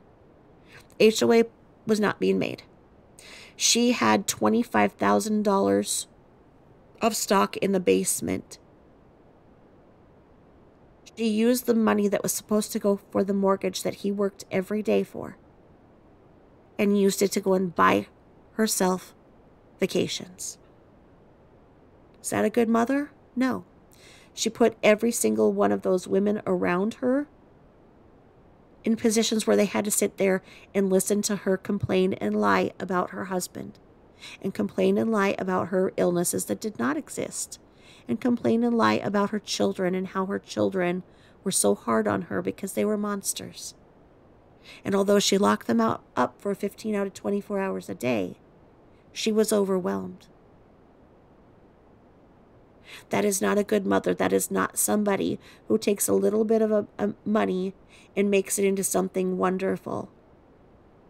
Because he said that she was, she was smart and did this with this. That is the illusion. That is the narrative, and that is not true. Without those major aspects of her personality, her behavior, you cannot properly diagnose. It wasn't the first time that she was using money for her own gain. Please refer to the Queen of the Dirty South in my previous videos for more information on that. But what we have here is we have somebody who was accused of embezzlement that bought a beautiful house. And when that heat was getting too close, she found a new man, got a divorce, got a new man, got the fuck out of the state. That's not a woman who has a lot of friends, who's this extrovert and wonderful. No. That is somebody who is exploiting every single person around them again. Now, when she was 17 or 18, she had the fight with her mother where her mother allegedly slapped her. She left home and did not speak with her mother. But her mother came in handy when she needed her to cover for her dirty deeds. Okay? These are all parts of a person who, once they're being... When somebody has passed away, then you're doing like a forensic psychoanalysis of them, right? Because forensic is to look back at how something happened. And as we looked at the bankruptcy papers, we could go back and say, okay, these dollars went here and whatnot. But that was up to the point where she claimed bankruptcy. I don't have access yet to where their financials were at that point. A forensic accountant would be really good at looking at the checking accounts and all of this and getting it together. And so you can say that a forensic psychologist, even though I'm close to my master's in forensic psychology, I am not a forensic psychologist. I can look at things and see how they went backwards. And as he was saying, he was doing a psychoanalysis on her, and she's not here to tell you this. He has to know the entire story.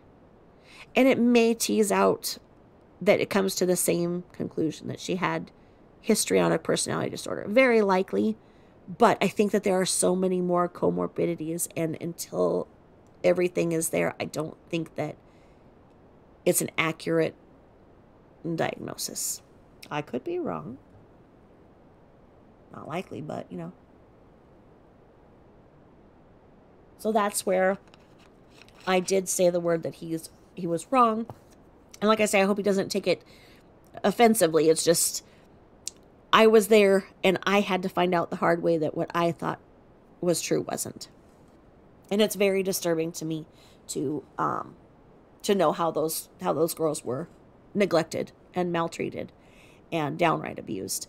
I hope that he looks at some of the behavior, with the pinching and the weird tickling and the forcing them to say things and using them as objects and puppets, and the emasculation of Christopher Watts and the lying and the deceit and the absolute fever pitch that she put in that house.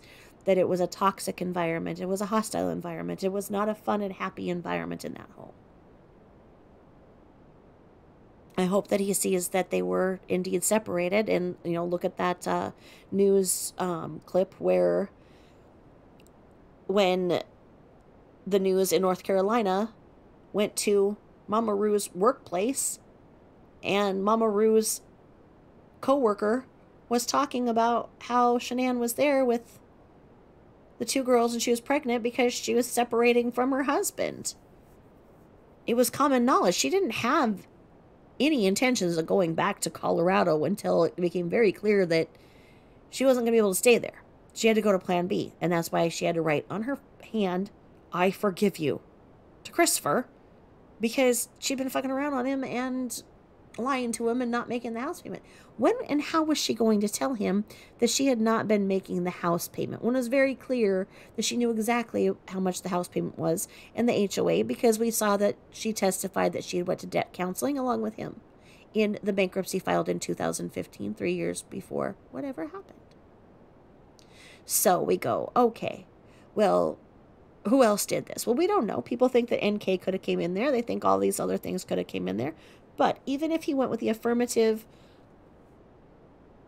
and he said that, you know what, I am guilty, I did this, a good attorney could get in there and say he was guilty by reason of mental defect, mental insanity, that maybe she did say, I haven't made the house payment in 14 months, you fuck, now what are you going to do?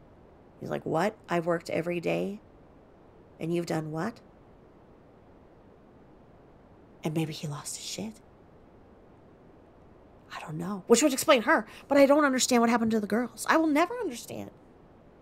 I could see him getting so rage-filled, and not that it's her fault. I mean, she had something wrong with her head. There was a screw loose, okay? Or maybe two. It is not her fault that somebody took her life.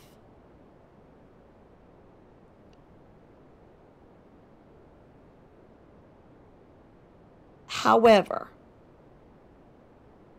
there are things you just don't do. Like I say, you don't go to Cabo and go and take a frickin' walk by yourself off the resort area and go and make friends.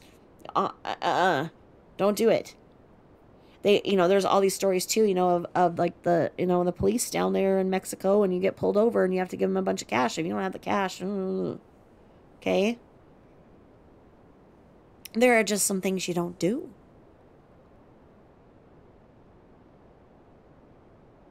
So then I saw this other video that came up. And SW was going, well, Cece was, throwing all these fits, and it's not the Cece I know, and she's throwing these fits for 45 minutes at a time, and so I took her to the doctor to make sure that I was being a good mommy. So, you're sitting there whining. And I think it was in there, but I think it started that she said that she had to sell this crap to put these stickers on so that she could deal with her kids. So, and then she had to lock them up and pretend that she had read it in a book, that this is how you parent. So then she's taking Cece to the doctor because Cece's throwing these fits for 45 minutes, and she wants the doctor to tell her that she's being a good mommy. She's there once again as a sacrificial lamb for all of her problems, that if she didn't have these silly stickers to put on herself, she couldn't deal with Cece. Cece's just this. And I see people comment saying that she was insufferable and that she was a terrible child, and all.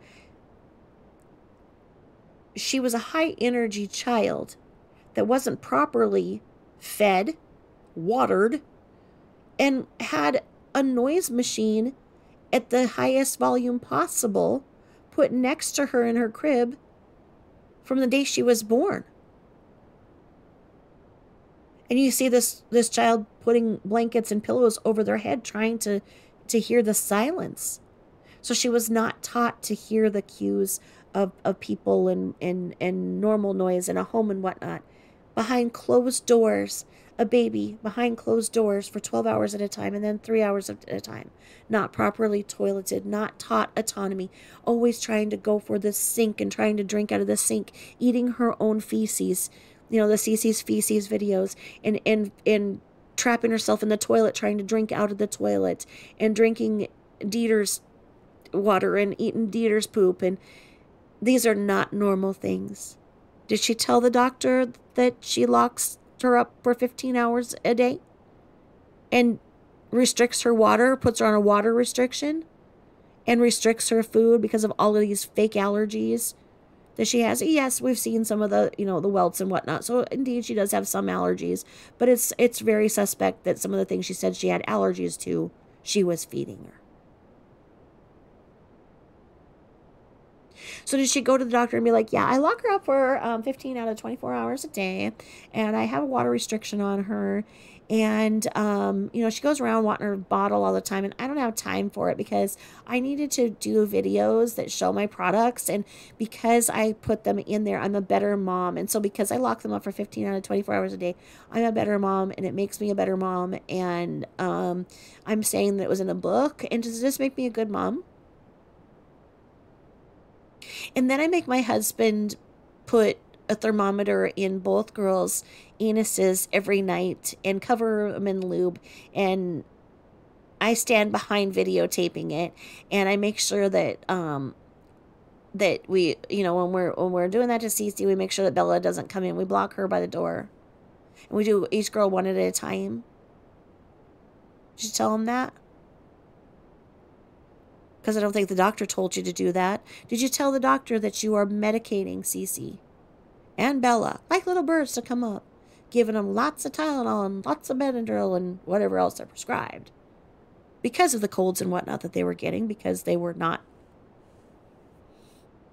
cared for, and with their asthma and whatnot, that their needs aren't met, that they're not being taught to trust, that they're not being taught autonomy, that they're not being taught the safety of their body and the no-nos and how to act. Did you doctor that? No? Did you just go in and say she's doing all this stuff and it's so hard on me? Can you tell me that I'm being a good mommy? Yeah, ignore the bald spots on both of the girls' heads. Because, for those extended amount of times that they're in the crib, they must be pulling their own hair out. And oh, it's because they're malnutrition and everything. No. No. Did you make sure the doctor saw that?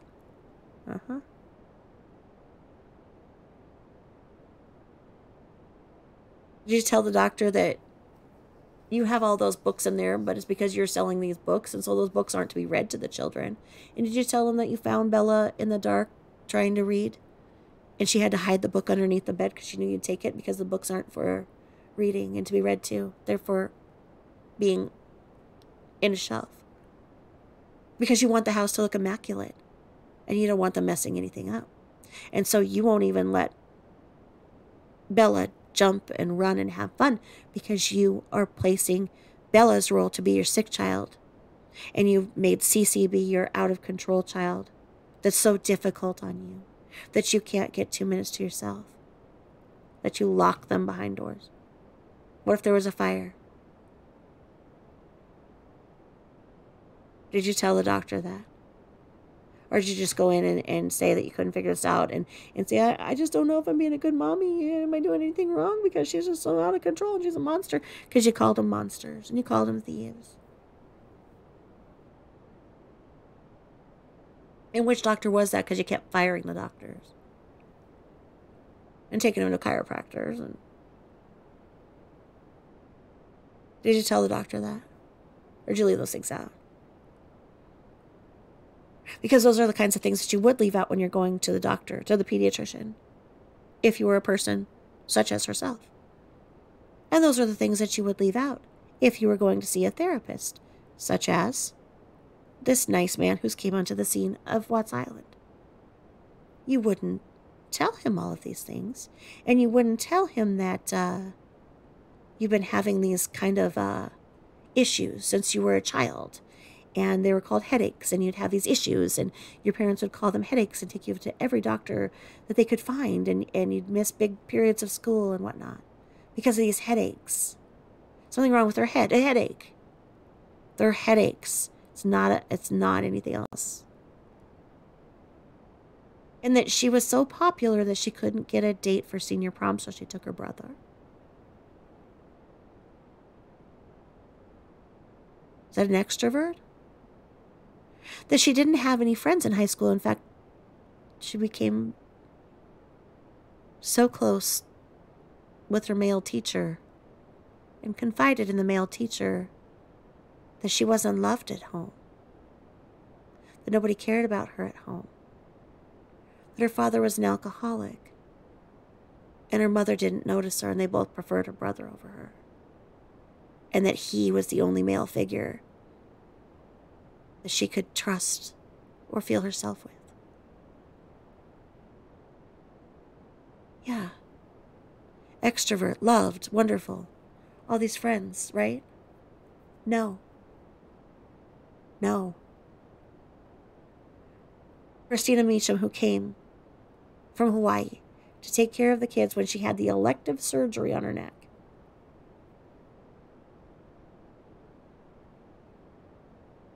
She took from Christina. And Christina is the nicest person on the planet and doesn't see anything wrong with it because she is a person who loves to give. That's a friend, but that wasn't a two-way friendship. She'd call Christina and complain about Christopher, and complain about all these things he was doing and whatnot. But you know what? She didn't mention that she was lying to him every day. Looking him in the eye and lying and telling him that it was his fault when she wasn't making the house payment that he was going to work every day to pay.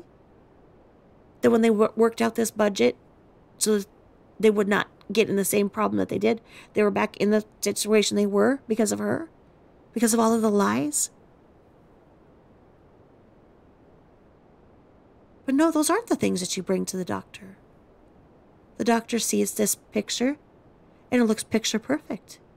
You've got this beautiful mother bringing this child in. This mother's telling this child's just out of control. You leave everything out as to why this child might be out of control. Well, do you read to your child?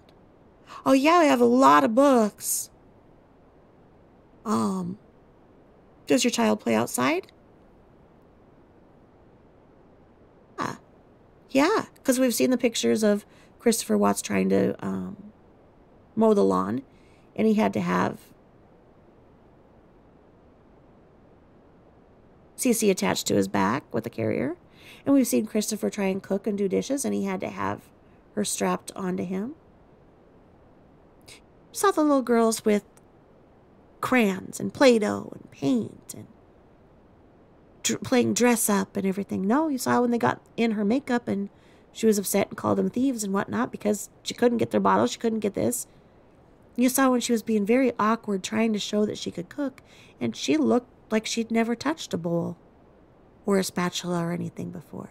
And she made Christopher his lunches because, as we figured out in that budget, there wasn't any money to feed anybody in that house. So she made him his egg salad sandwiches. But she found out how to the eggs in the rice cooker.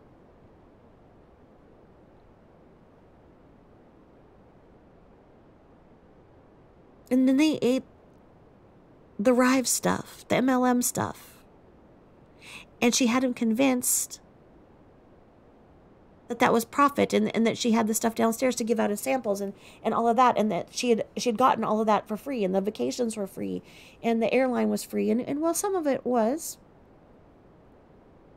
It was because she paid for it with the money that was supposed to be going to the house and the HOA payments. And her mother got the mail. And NA got the mail. And she didn't let Christopher see the bank account. She had him so bamboozled that he did not even know how to look to see if she had gotten money out when she was missing. Because she had everything stacked up in the house of cards, in the picture-perfect life. That one little breath of air would have knocked over flat. And it did. And what happened? Did the abuse and the lies that she was committing on the girls and to him drive him literally crazy?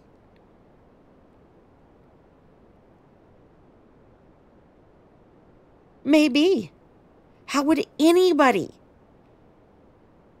handle that kind of information?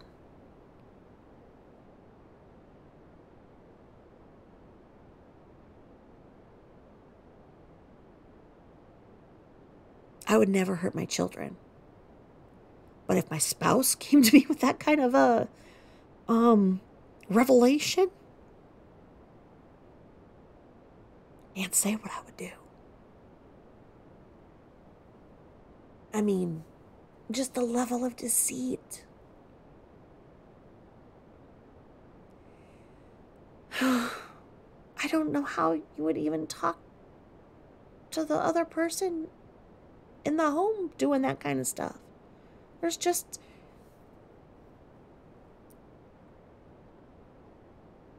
things you don't do. And there are risky lifestyles. And so somebody could come along and psychoanalyze and say, you know what, this whole picture doesn't make sense, because in victimology, you look at the person's lifestyle. And, were they engaging in this? Were they engaging in that? Which gives them this, okay, you're living this high-risk lifestyle, which means this and that.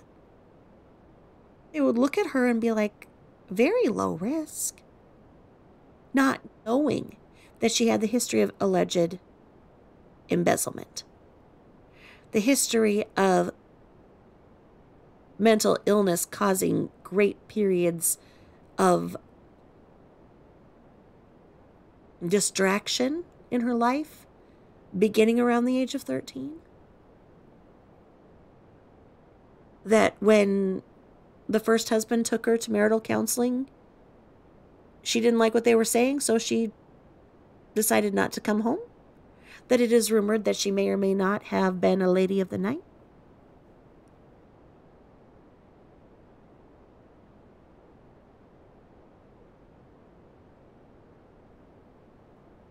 So you say out of control spending, pathological liar.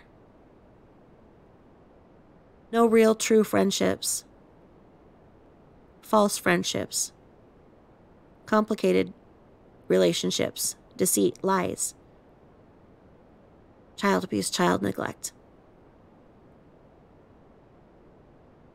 We heard what happened to Cece in that bathroom. We didn't see it. The noise she made afterwards, the noise that Cece did, sounds like a dog that got kicked. That yelp.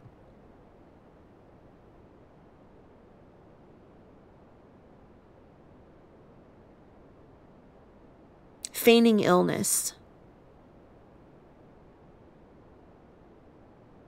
The word Munchausen by proxy is thrown out there for a reason.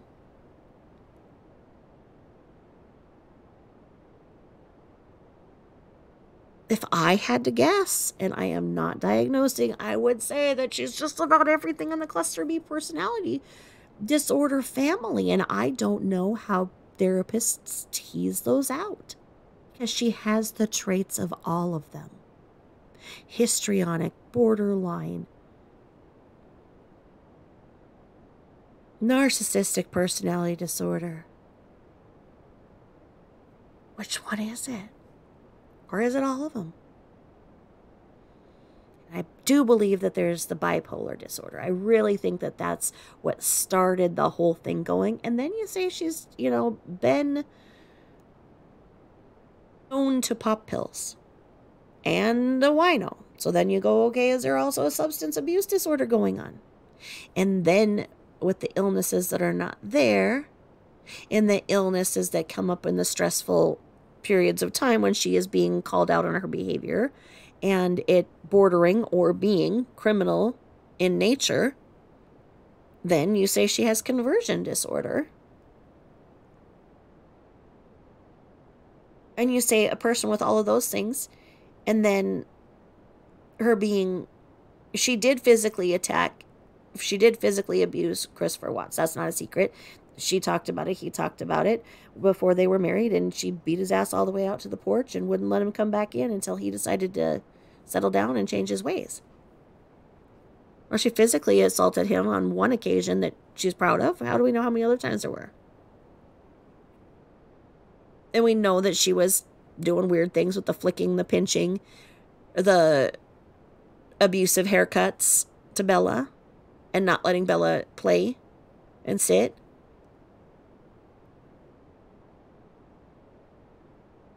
I mean, she had to sit because she was telling her that her foot hurt. so they could watch Cece run and jump on the trampoline. And when Bella tried, no, she could not. And nobody was going to question that she just said no. We saw that.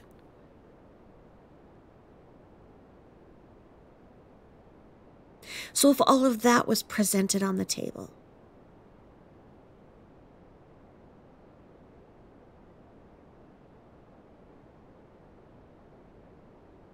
what would you say the diagnosis is? Does batshit crazy come in the DSM-5 or not?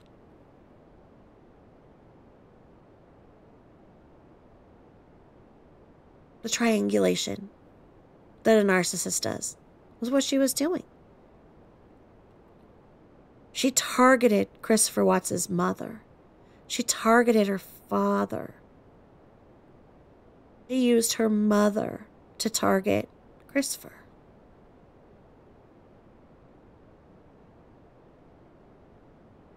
And y'all know I'm not saying Christopher. I'm saying Christopher because she wanted him to change his name. Like she's named it to Shanann, so she wanted it to be Shanann and Christopher.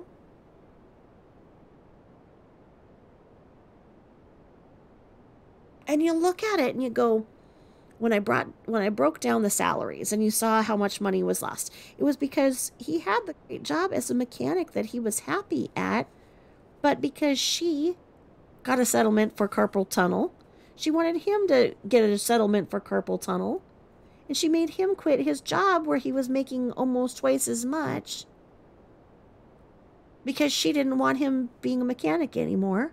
So he took a job making half as much, which doesn't make any sense because if he would have kept the job or gotten another job similar, then maybe her spending out of control could have been reined in a little bit. I mean, why did she force him to get a job making half? And why did she lie about going to school? And why did she lie about this and this and this? Why?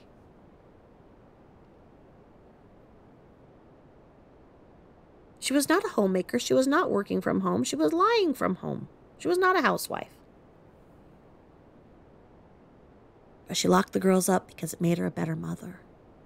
And it gave her the time that she needed for herself, she said, for herself. And then herself so she could watch TV later. You do that, you hear your little girls screaming, and they have locked doors. I have never locked my kids in a door, ever. I don't think they even have locks on our bedrooms to this day. I don't know that I have. I think I have one on my bedroom, but I don't know. I don't ever even shut my bedroom door. I mean, what if my kids need me? Yes, they're basically adults, but my God. I don't know how somebody could do that. So then you say, how could she? Well, does she have a conscience? Is she a sociopath? But the sociopath is an older term, so is it a psychopath? Like I say, when you have all of this, how do you diagnose? And maybe the Jordan man, who's a new resident to Watts Island, will look at all of this and come up with another diagnosis. But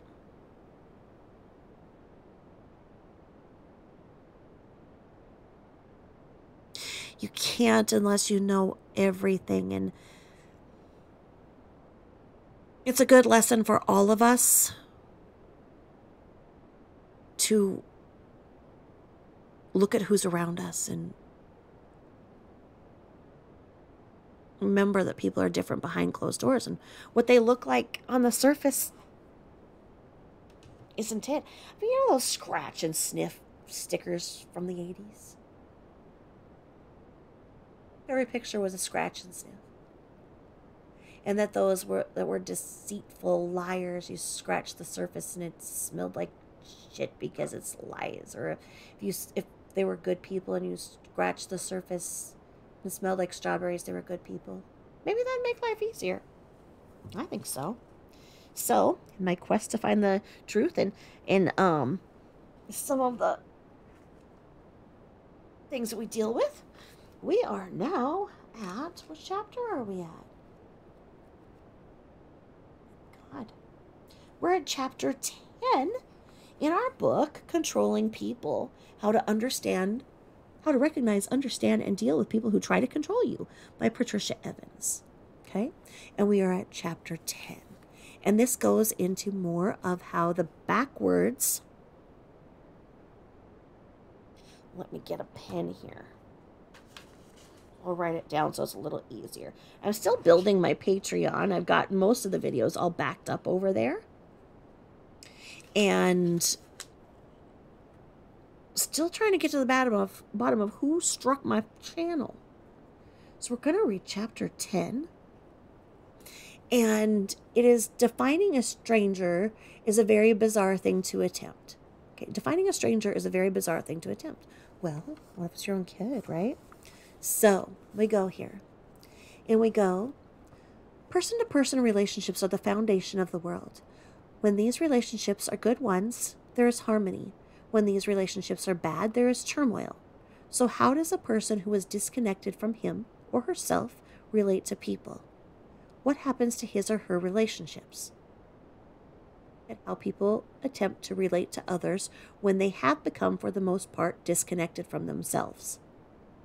This is really relevant to what we're talking about, because people who are disconnected go into therapy and they don't even know who they are because they've attempted to define themselves.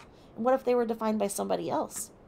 What if Bella and Cece would have grown up and Bella was told that she was sick all of her life and couldn't jump like Cece on the trampoline because she was told by her mom that she couldn't jump because she had difficulty even walking? And why was that? Nobody knows.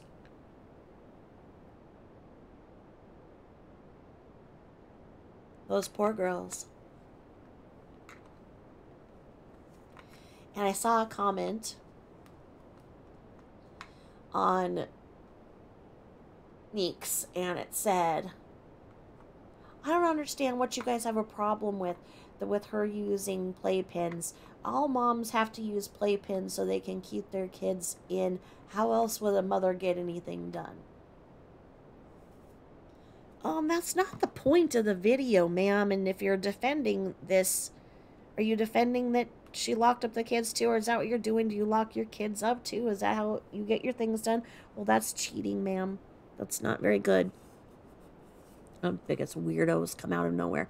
And, of course, you know, I love listening to What's the Obsession and everything. You know, I love Kelly. So, you know, I would hope that if Jordan is looking at things, you know, he listens to What's the Obsession and watches Neeks Peaks and, you know, all the good stuff. And so people who operate on one cylinder, so to speak, with a built backwards identity are inclined to approach others in a backwards way. They may actually define a stranger as a way of introducing themselves, possibly intending to establish an instant connection. Their approach is often to tell the other what he or she should do, has done, will do, and so forth.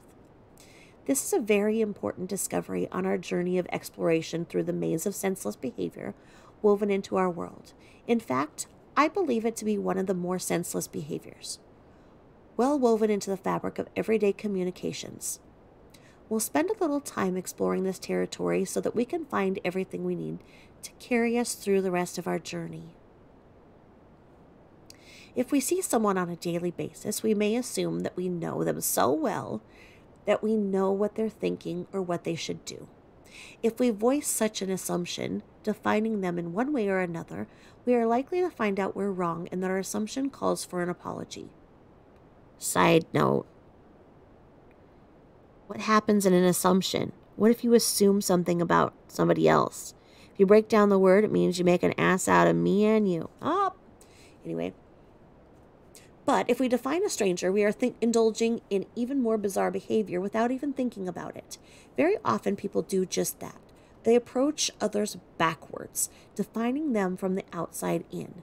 We'll look at some specific backwards approaches in a moment so we can see just how strange they are.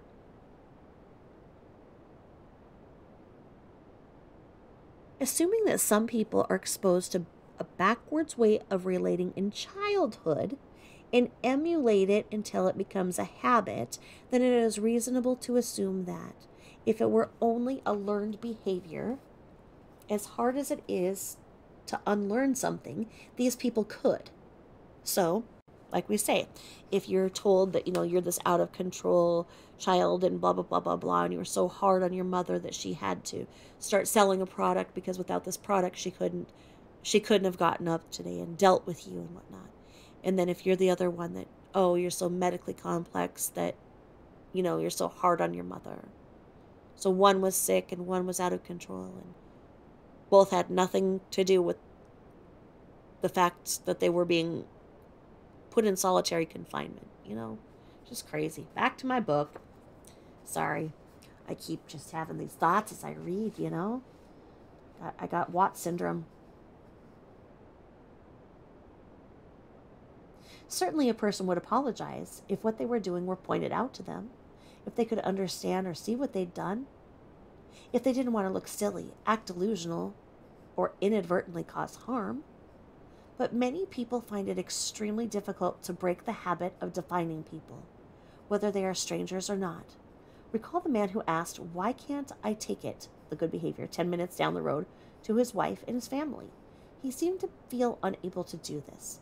Possibly his oppressive behavior was actually more than just a habit. It seems that it had something to do with his way of being with his wife and his family, his sense of closeness to them, just the opposite of one that one might imagine. Let's look at some backwards approaches and see if we can see how making up another person relates to closeness, bonding, and connection. We begin our exploration by taking a close look at how someone can approach another person backwards long before a bond or connection is established. A little side note here from Tabitha Jane.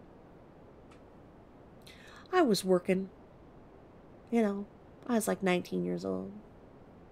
And I was working in a place kind of like a Chipotle, okay?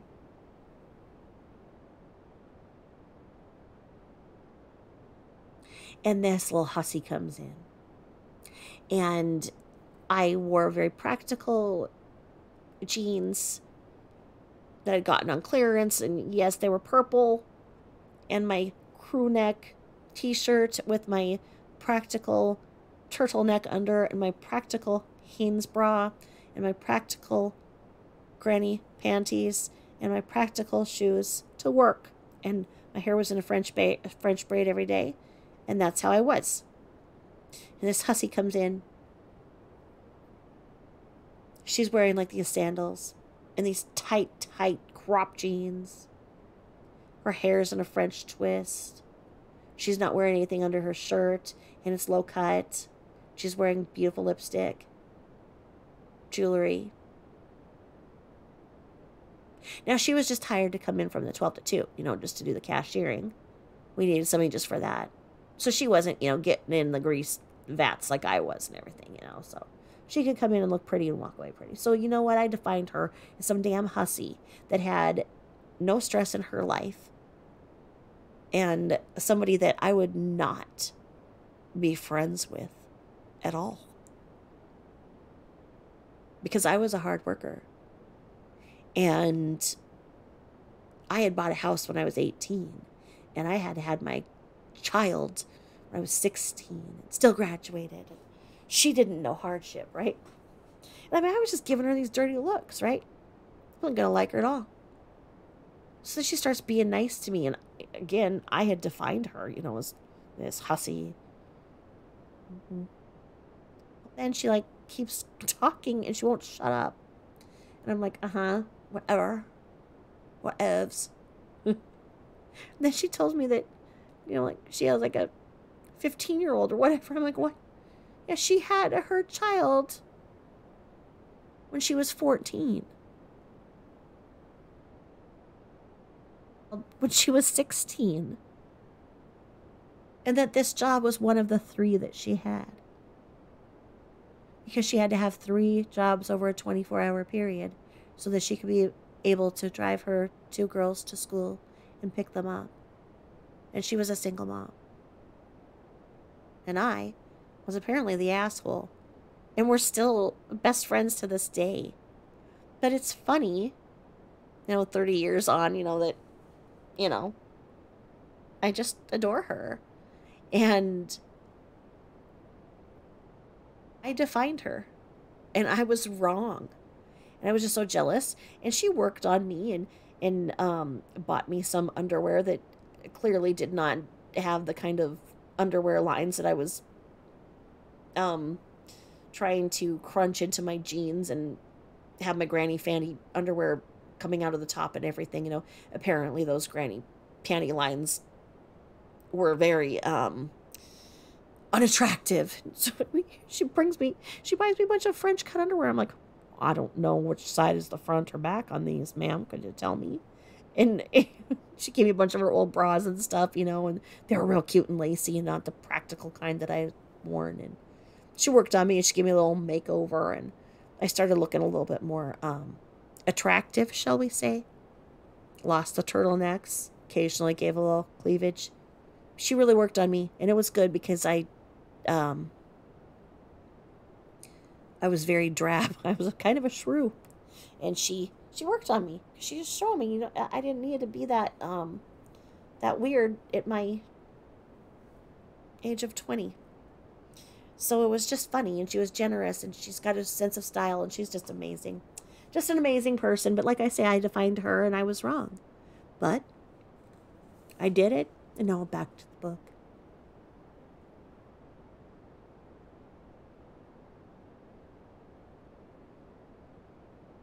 The smile story. Not long ago, I was concentrating on my plans for a trip to Manhattan when I poured my coffee from a golden urn in the lobby of a lovely hotel near New York City. Suddenly, I heard someone who seemed to be talking to me. Standing just behind me and to the right, I turned and saw a stranger. No one else was there. It must have been me to whom he was speaking. I asked. Smile. What? Smile. It's a nice day, he said, very emphatically.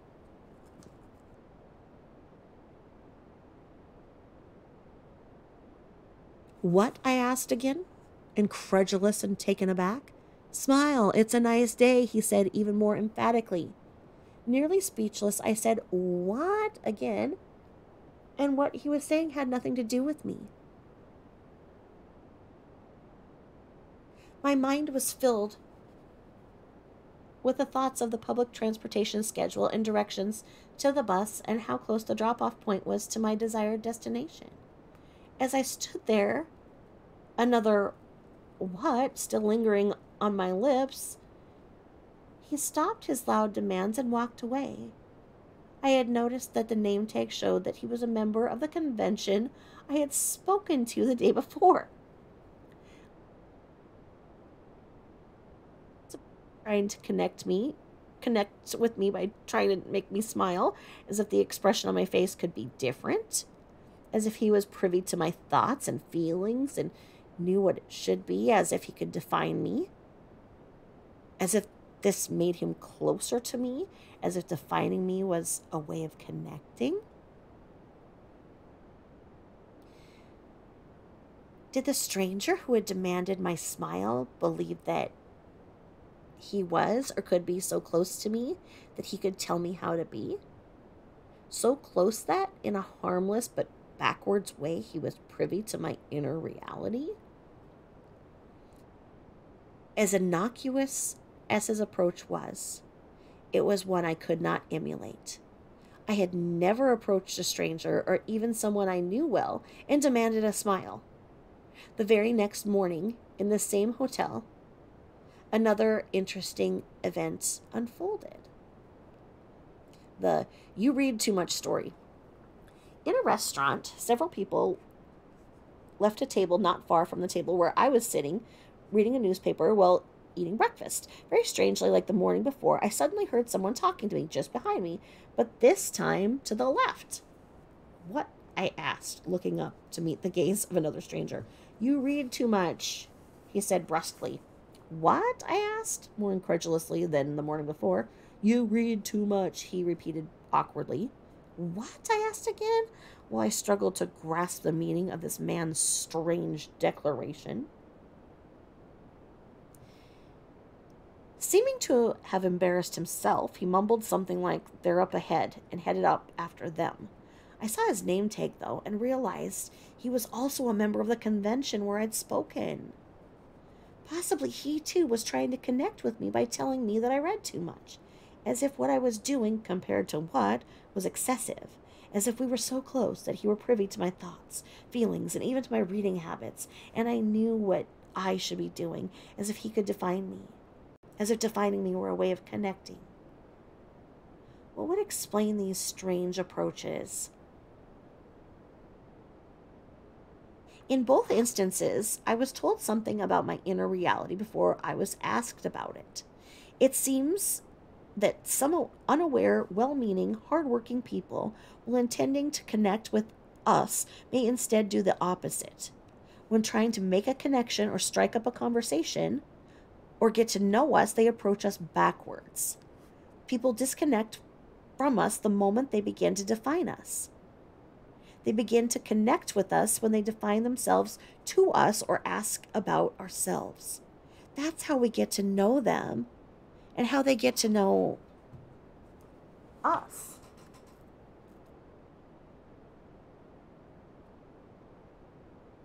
It doesn't work the other way around. For instance, I might have had a conversation with the man who said, "You read too much," if he'd instead said something like, "Excuse me if I'm interrupting, I'm blank. I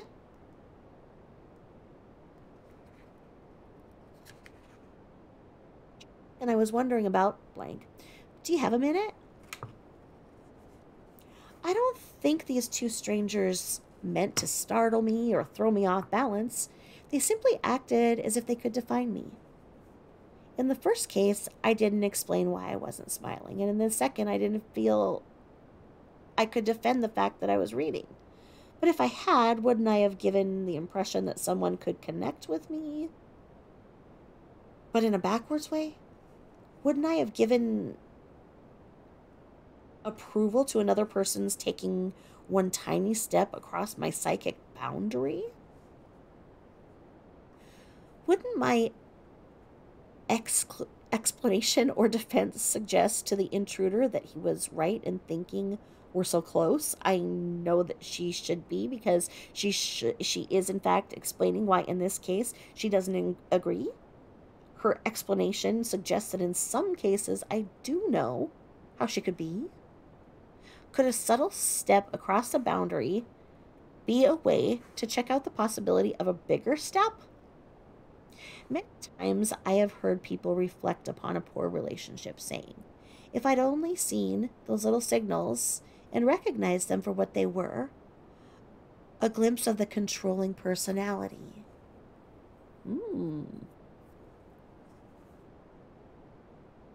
I told the read too much story to a woman who had once been in a battering relationship. She had been in training for many years to question herself. Even now, after 7 years of freedom, when she heard my story, she said, if right now I heard you read too much, I would have either wondered if I did or wondered why I give the impression that I did. If a person isn't told what is wrong with them or how they should be, they may define themselves in even more subtle manner. A client told me that he found that he was constantly explaining himself to a seemingly loving mate who, though adamant about her affections, paradoxically claimed to know his every motive. Furthermore, she objected to all of his attempts to define himself. Speaking of his wife, he gave the following account. Yesterday, she said, you bought that print because of the colors. I said, no, I saw it as a study in contrasts. Then she said, I know the colors are your favorites. You just like to argue. Of course I objected. I told her I hate arguing. The whole thing turns my stomach. I feel like I'm under constant attack and that I have to explain my position on everything. When I was reading last night, she said, "You sure go for female sleuths." I said, "That's not it." And explained that I just finished a mystery last week that had a male detective and that I just enjoy mysteries. Why can't she show some interest in me?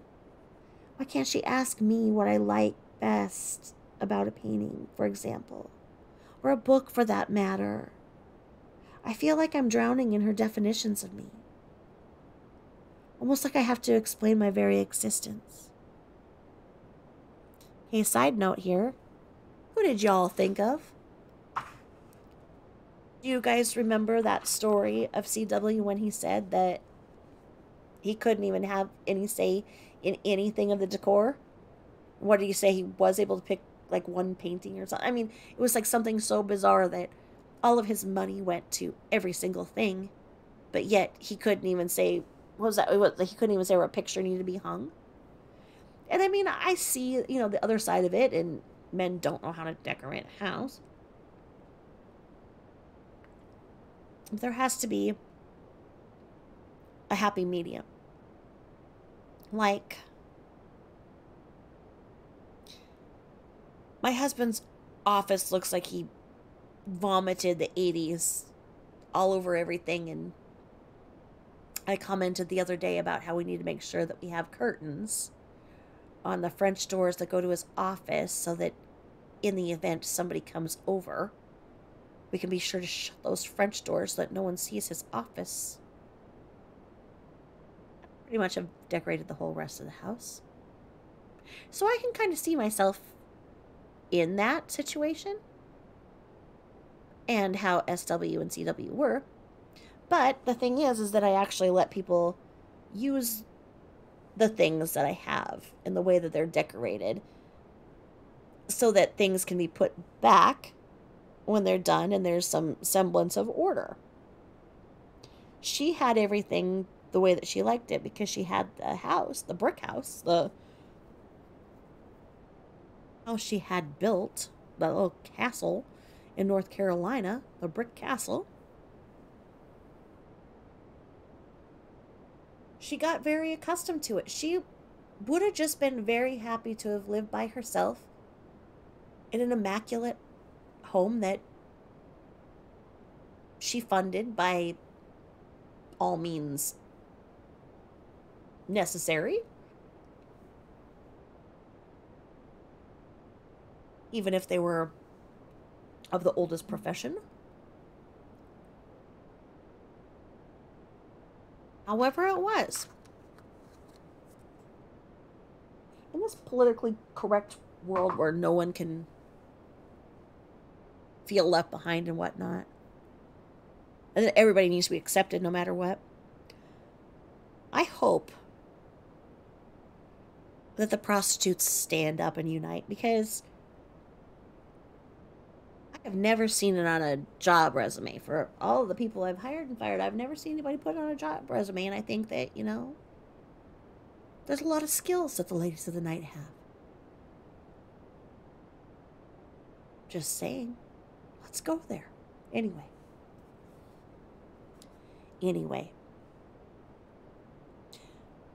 Like I say, when she said she couldn't have kids, those were the most true words she ever spoke. In fact, maybe the only true words she ever spoke. What she said when she was saying she couldn't, she meant it. She meant that she could not. She couldn't handle kids. She didn't want kids. No matter what anybody tries to say, and her brother trying to say that, she was a hero by carrying those children and whatnot, those children were not loved. They were objects of her to define and for her to make martyrs of herself. And it's very sad. Very sad. Well, anyway, back to the book. In relationships, people usually try to explain themselves so that their significant other will know them. But this particular significant other approached her partner backwards.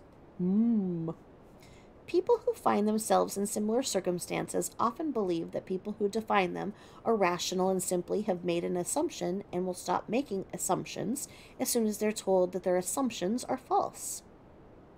This works with some people, but to a person whose identity is built backwards, explanations carry only the message that in this case you are wrong. It is okay to define me, but not in this particular way. The act of defining others is justified, rational, and not part of a let's pretend world. When I was told on one occasion to smile, and on another that I read too much, I wasn't influenced to wonder if I should be different, smile more, or read less. Nor did I suffer harm, nor did I explain myself. I was too surprised to do so. On the other hand, as bizarre as the comments were, if they had been made by a family member, I might have thought I could explain how inappropriate they were, so that he or she would better understand me.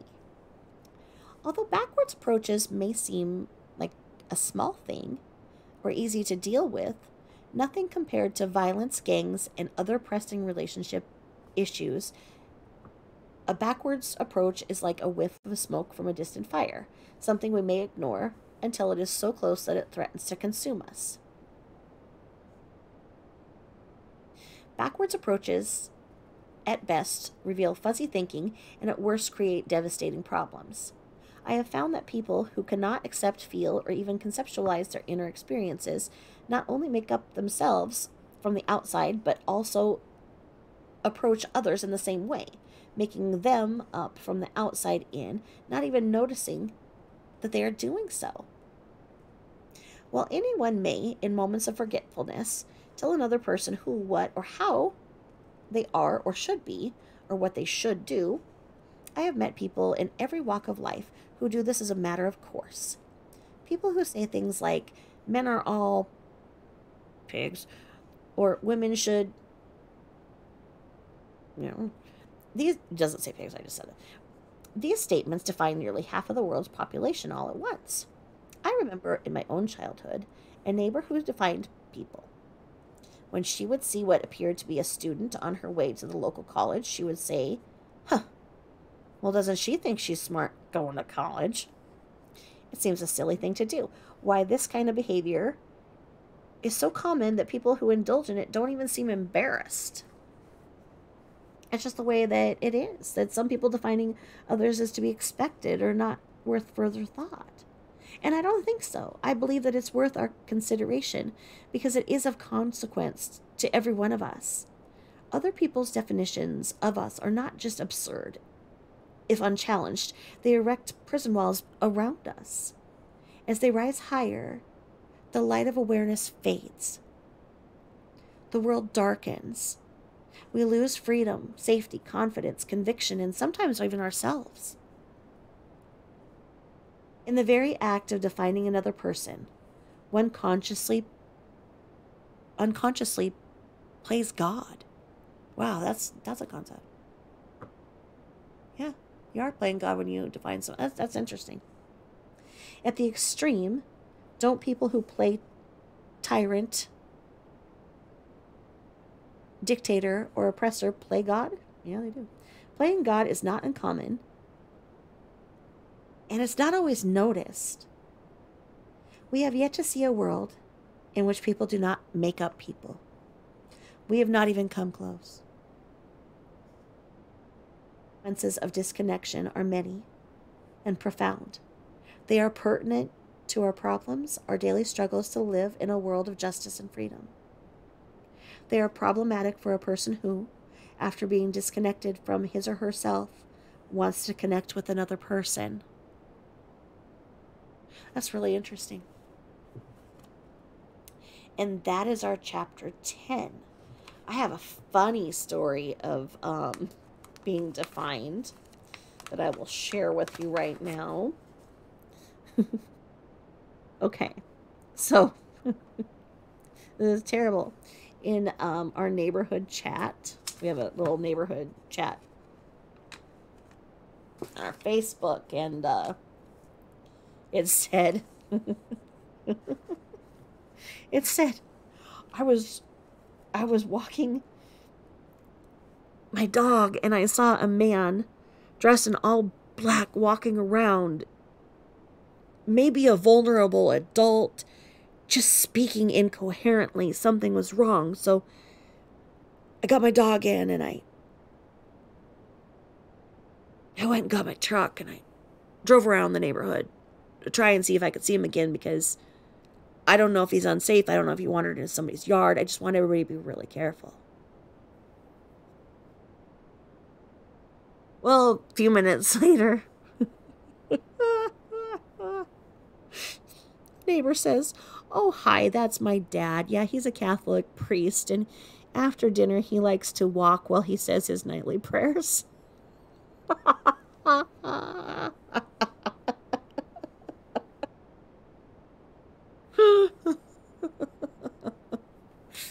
But that's how it is. This guy's like out with his dog, sees somebody dressed all in black, talking all loud, and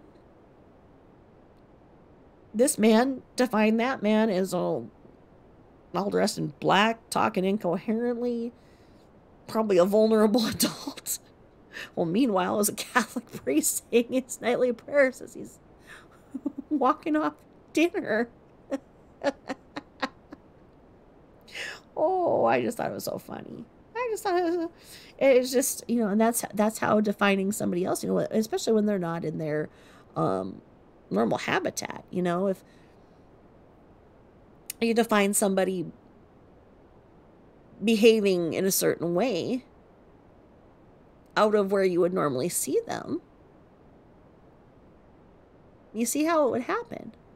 If you're going to church and you see this man up, dressed all in black, talking, perhaps incoherently, that it's the priest babbling about something. My gosh. Oh my gosh. Oh my gosh. I mean, and the neighbor was nice about it. She thought, "Oh, it's my dad." It wasn't like, "Oh my gosh." Because here's this guy saying, in an incoherent, possibly vulnerable adult. It's dangerous to define others, and it's dangerous to define our children, especially when you make one child feel that they are less than, one child feel that they are the sick one, and this one is the wild one. I think that it is said best when you are told that your children are essentially a blank chalkboard, a whiteboard, and that whatever you say to them is what they hear and is written on them, and that's what they see when they look in the mirror. And so be careful of what you say to your children, because you may label them. And if your words aren't spoken with love and building your child up, they may see the words that you've marked on their whiteboard. I mean, it's very dangerous telling somebody what they are. Not to even attempt to go down the road to say, what kind of a couple were a shenanigans? Was there true intimacy? If even in their sex life, he knew that she wanted sex because she'd take a shower and she wore condoms, whereas she's telling everybody else that she's infertile because of her lupus. Not saying that they're using condoms. Because that would, if used correctly, prohibit a pregnancy. But she liked the sympathy and the attention of oh, she can't get pregnant. She didn't want anybody to mess up her house. I mean, if she was saying that they couldn't have children, that makes this big house the same as when she was just alone and had the big house. I mean, when I had my beautiful little condo, it was that. It was little. It was a 1 bedroom. Um, 1 bedroom, 1 bath. My kids lived with their dad, and we wanted it that way, so I'd stay in the same school, same home, everything like that. So I'd go over or take them out, go and grab them, whatnot. I mean, I lived in the Seattle area, so things were expensive. But so it wouldn't have made I couldn't have afforded to have went and got, you know, another entire house until I got remarried, blah blah blah blah. But I did what I needed to do so the kids had stability no matter how the relationship ended with their father. And I didn't see that Shanann was capable of putting her children first ever. That she was so incredibly selfish. And I saw the opposite in Christopher. That he was the one reading the books. That he was the one sitting on the floor playing games with them. That he was the one carrying them on his body as he mowed the lawn, as he did the dishes and whatnot. Because she couldn't be bothered. And that's where in my head I know that the Christopher Watts would be in the same vernacular as O.J. Simpson and Casey Anthony. And Colorado did not want that. And they did a dirty deed in the way that they did this. And like I say, it'll be interesting to see the way that it comes out. And I don't think that a mock trial can be done until all of the facts and the truth are there. Because a mock trial would be a good thing if the facts and the truth are there. Until they're there, you can't. And I don't think that Christopher is able or was able to properly emote what was really happening. I'm not the first person to suspect that he may have a sensory processing disorder or possibly even be on the spectrum of autism. His emotions seem very constipated. I don't know if you can have constipated emotions, but that's kind of how I think that he is. His emotions are kind of constipated. And they just weren't a good couple. She needed him. She needed a ticket out of town fast because she was looking at a criminal conviction for embezzlement.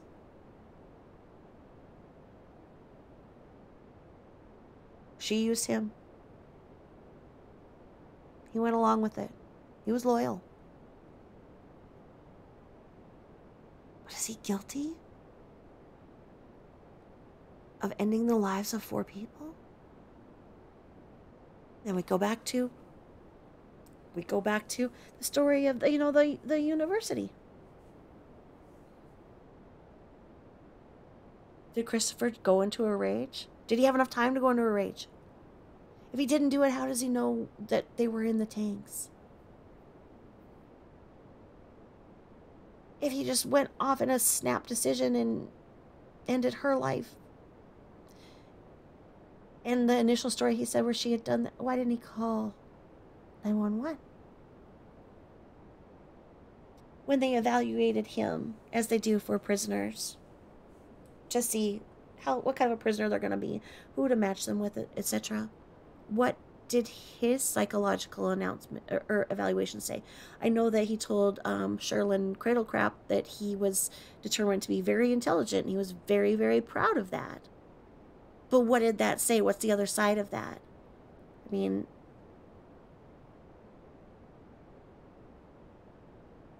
what did it say? have a hard time knowing that he was sneaking food to the girls when she had coldly locked them up. He was the one listening to their needs. He was the one meeting their needs. He was the one doing the care. He was the one caring for them. So he was caring. He had emotions. He had empathy. So how could he have done this? What was in those stupid stickers? And was it wise to put on two? I know there was some system or whatever that one goes on and then the other to boost or whatever. But what was in them and why did they change the formula? What if with his individual makeup of genetics, that much caffeine, what if that made him go psychotic? What if he was psychotic? What was in his blood? Why didn't they take his blood? What are we missing? Was there somebody else there that night?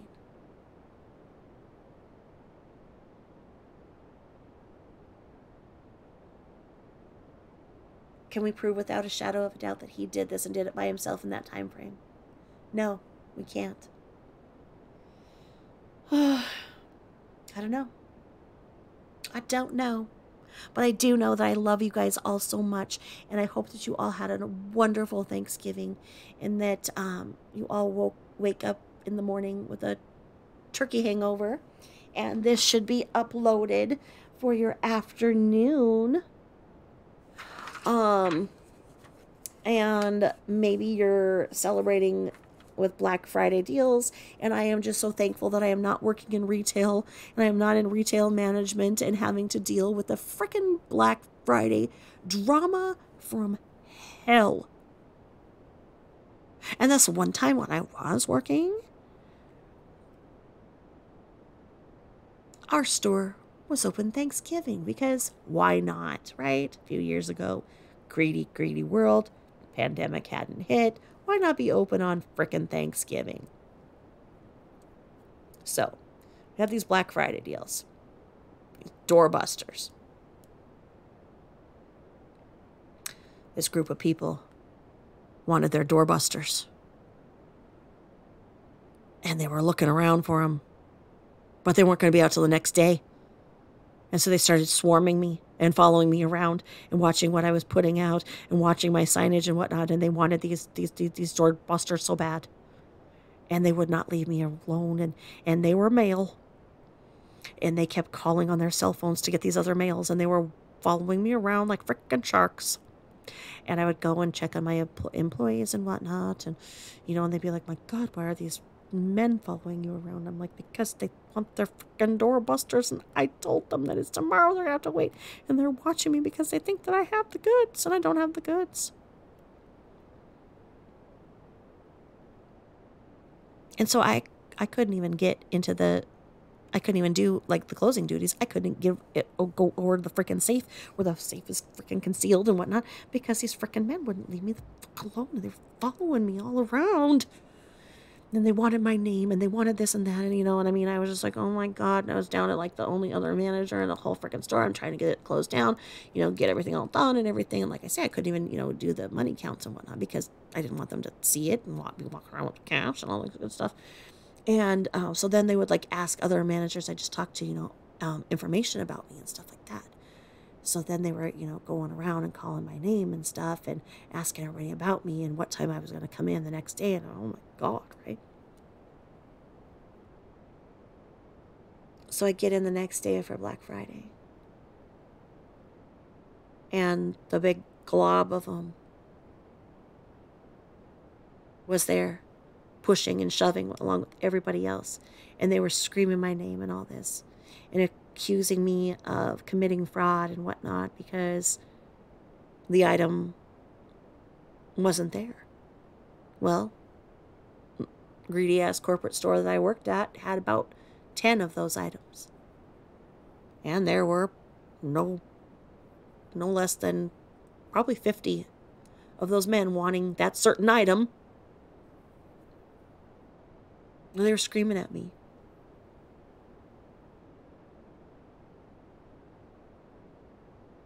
And they were going to get my job and all this stuff. And they were angry.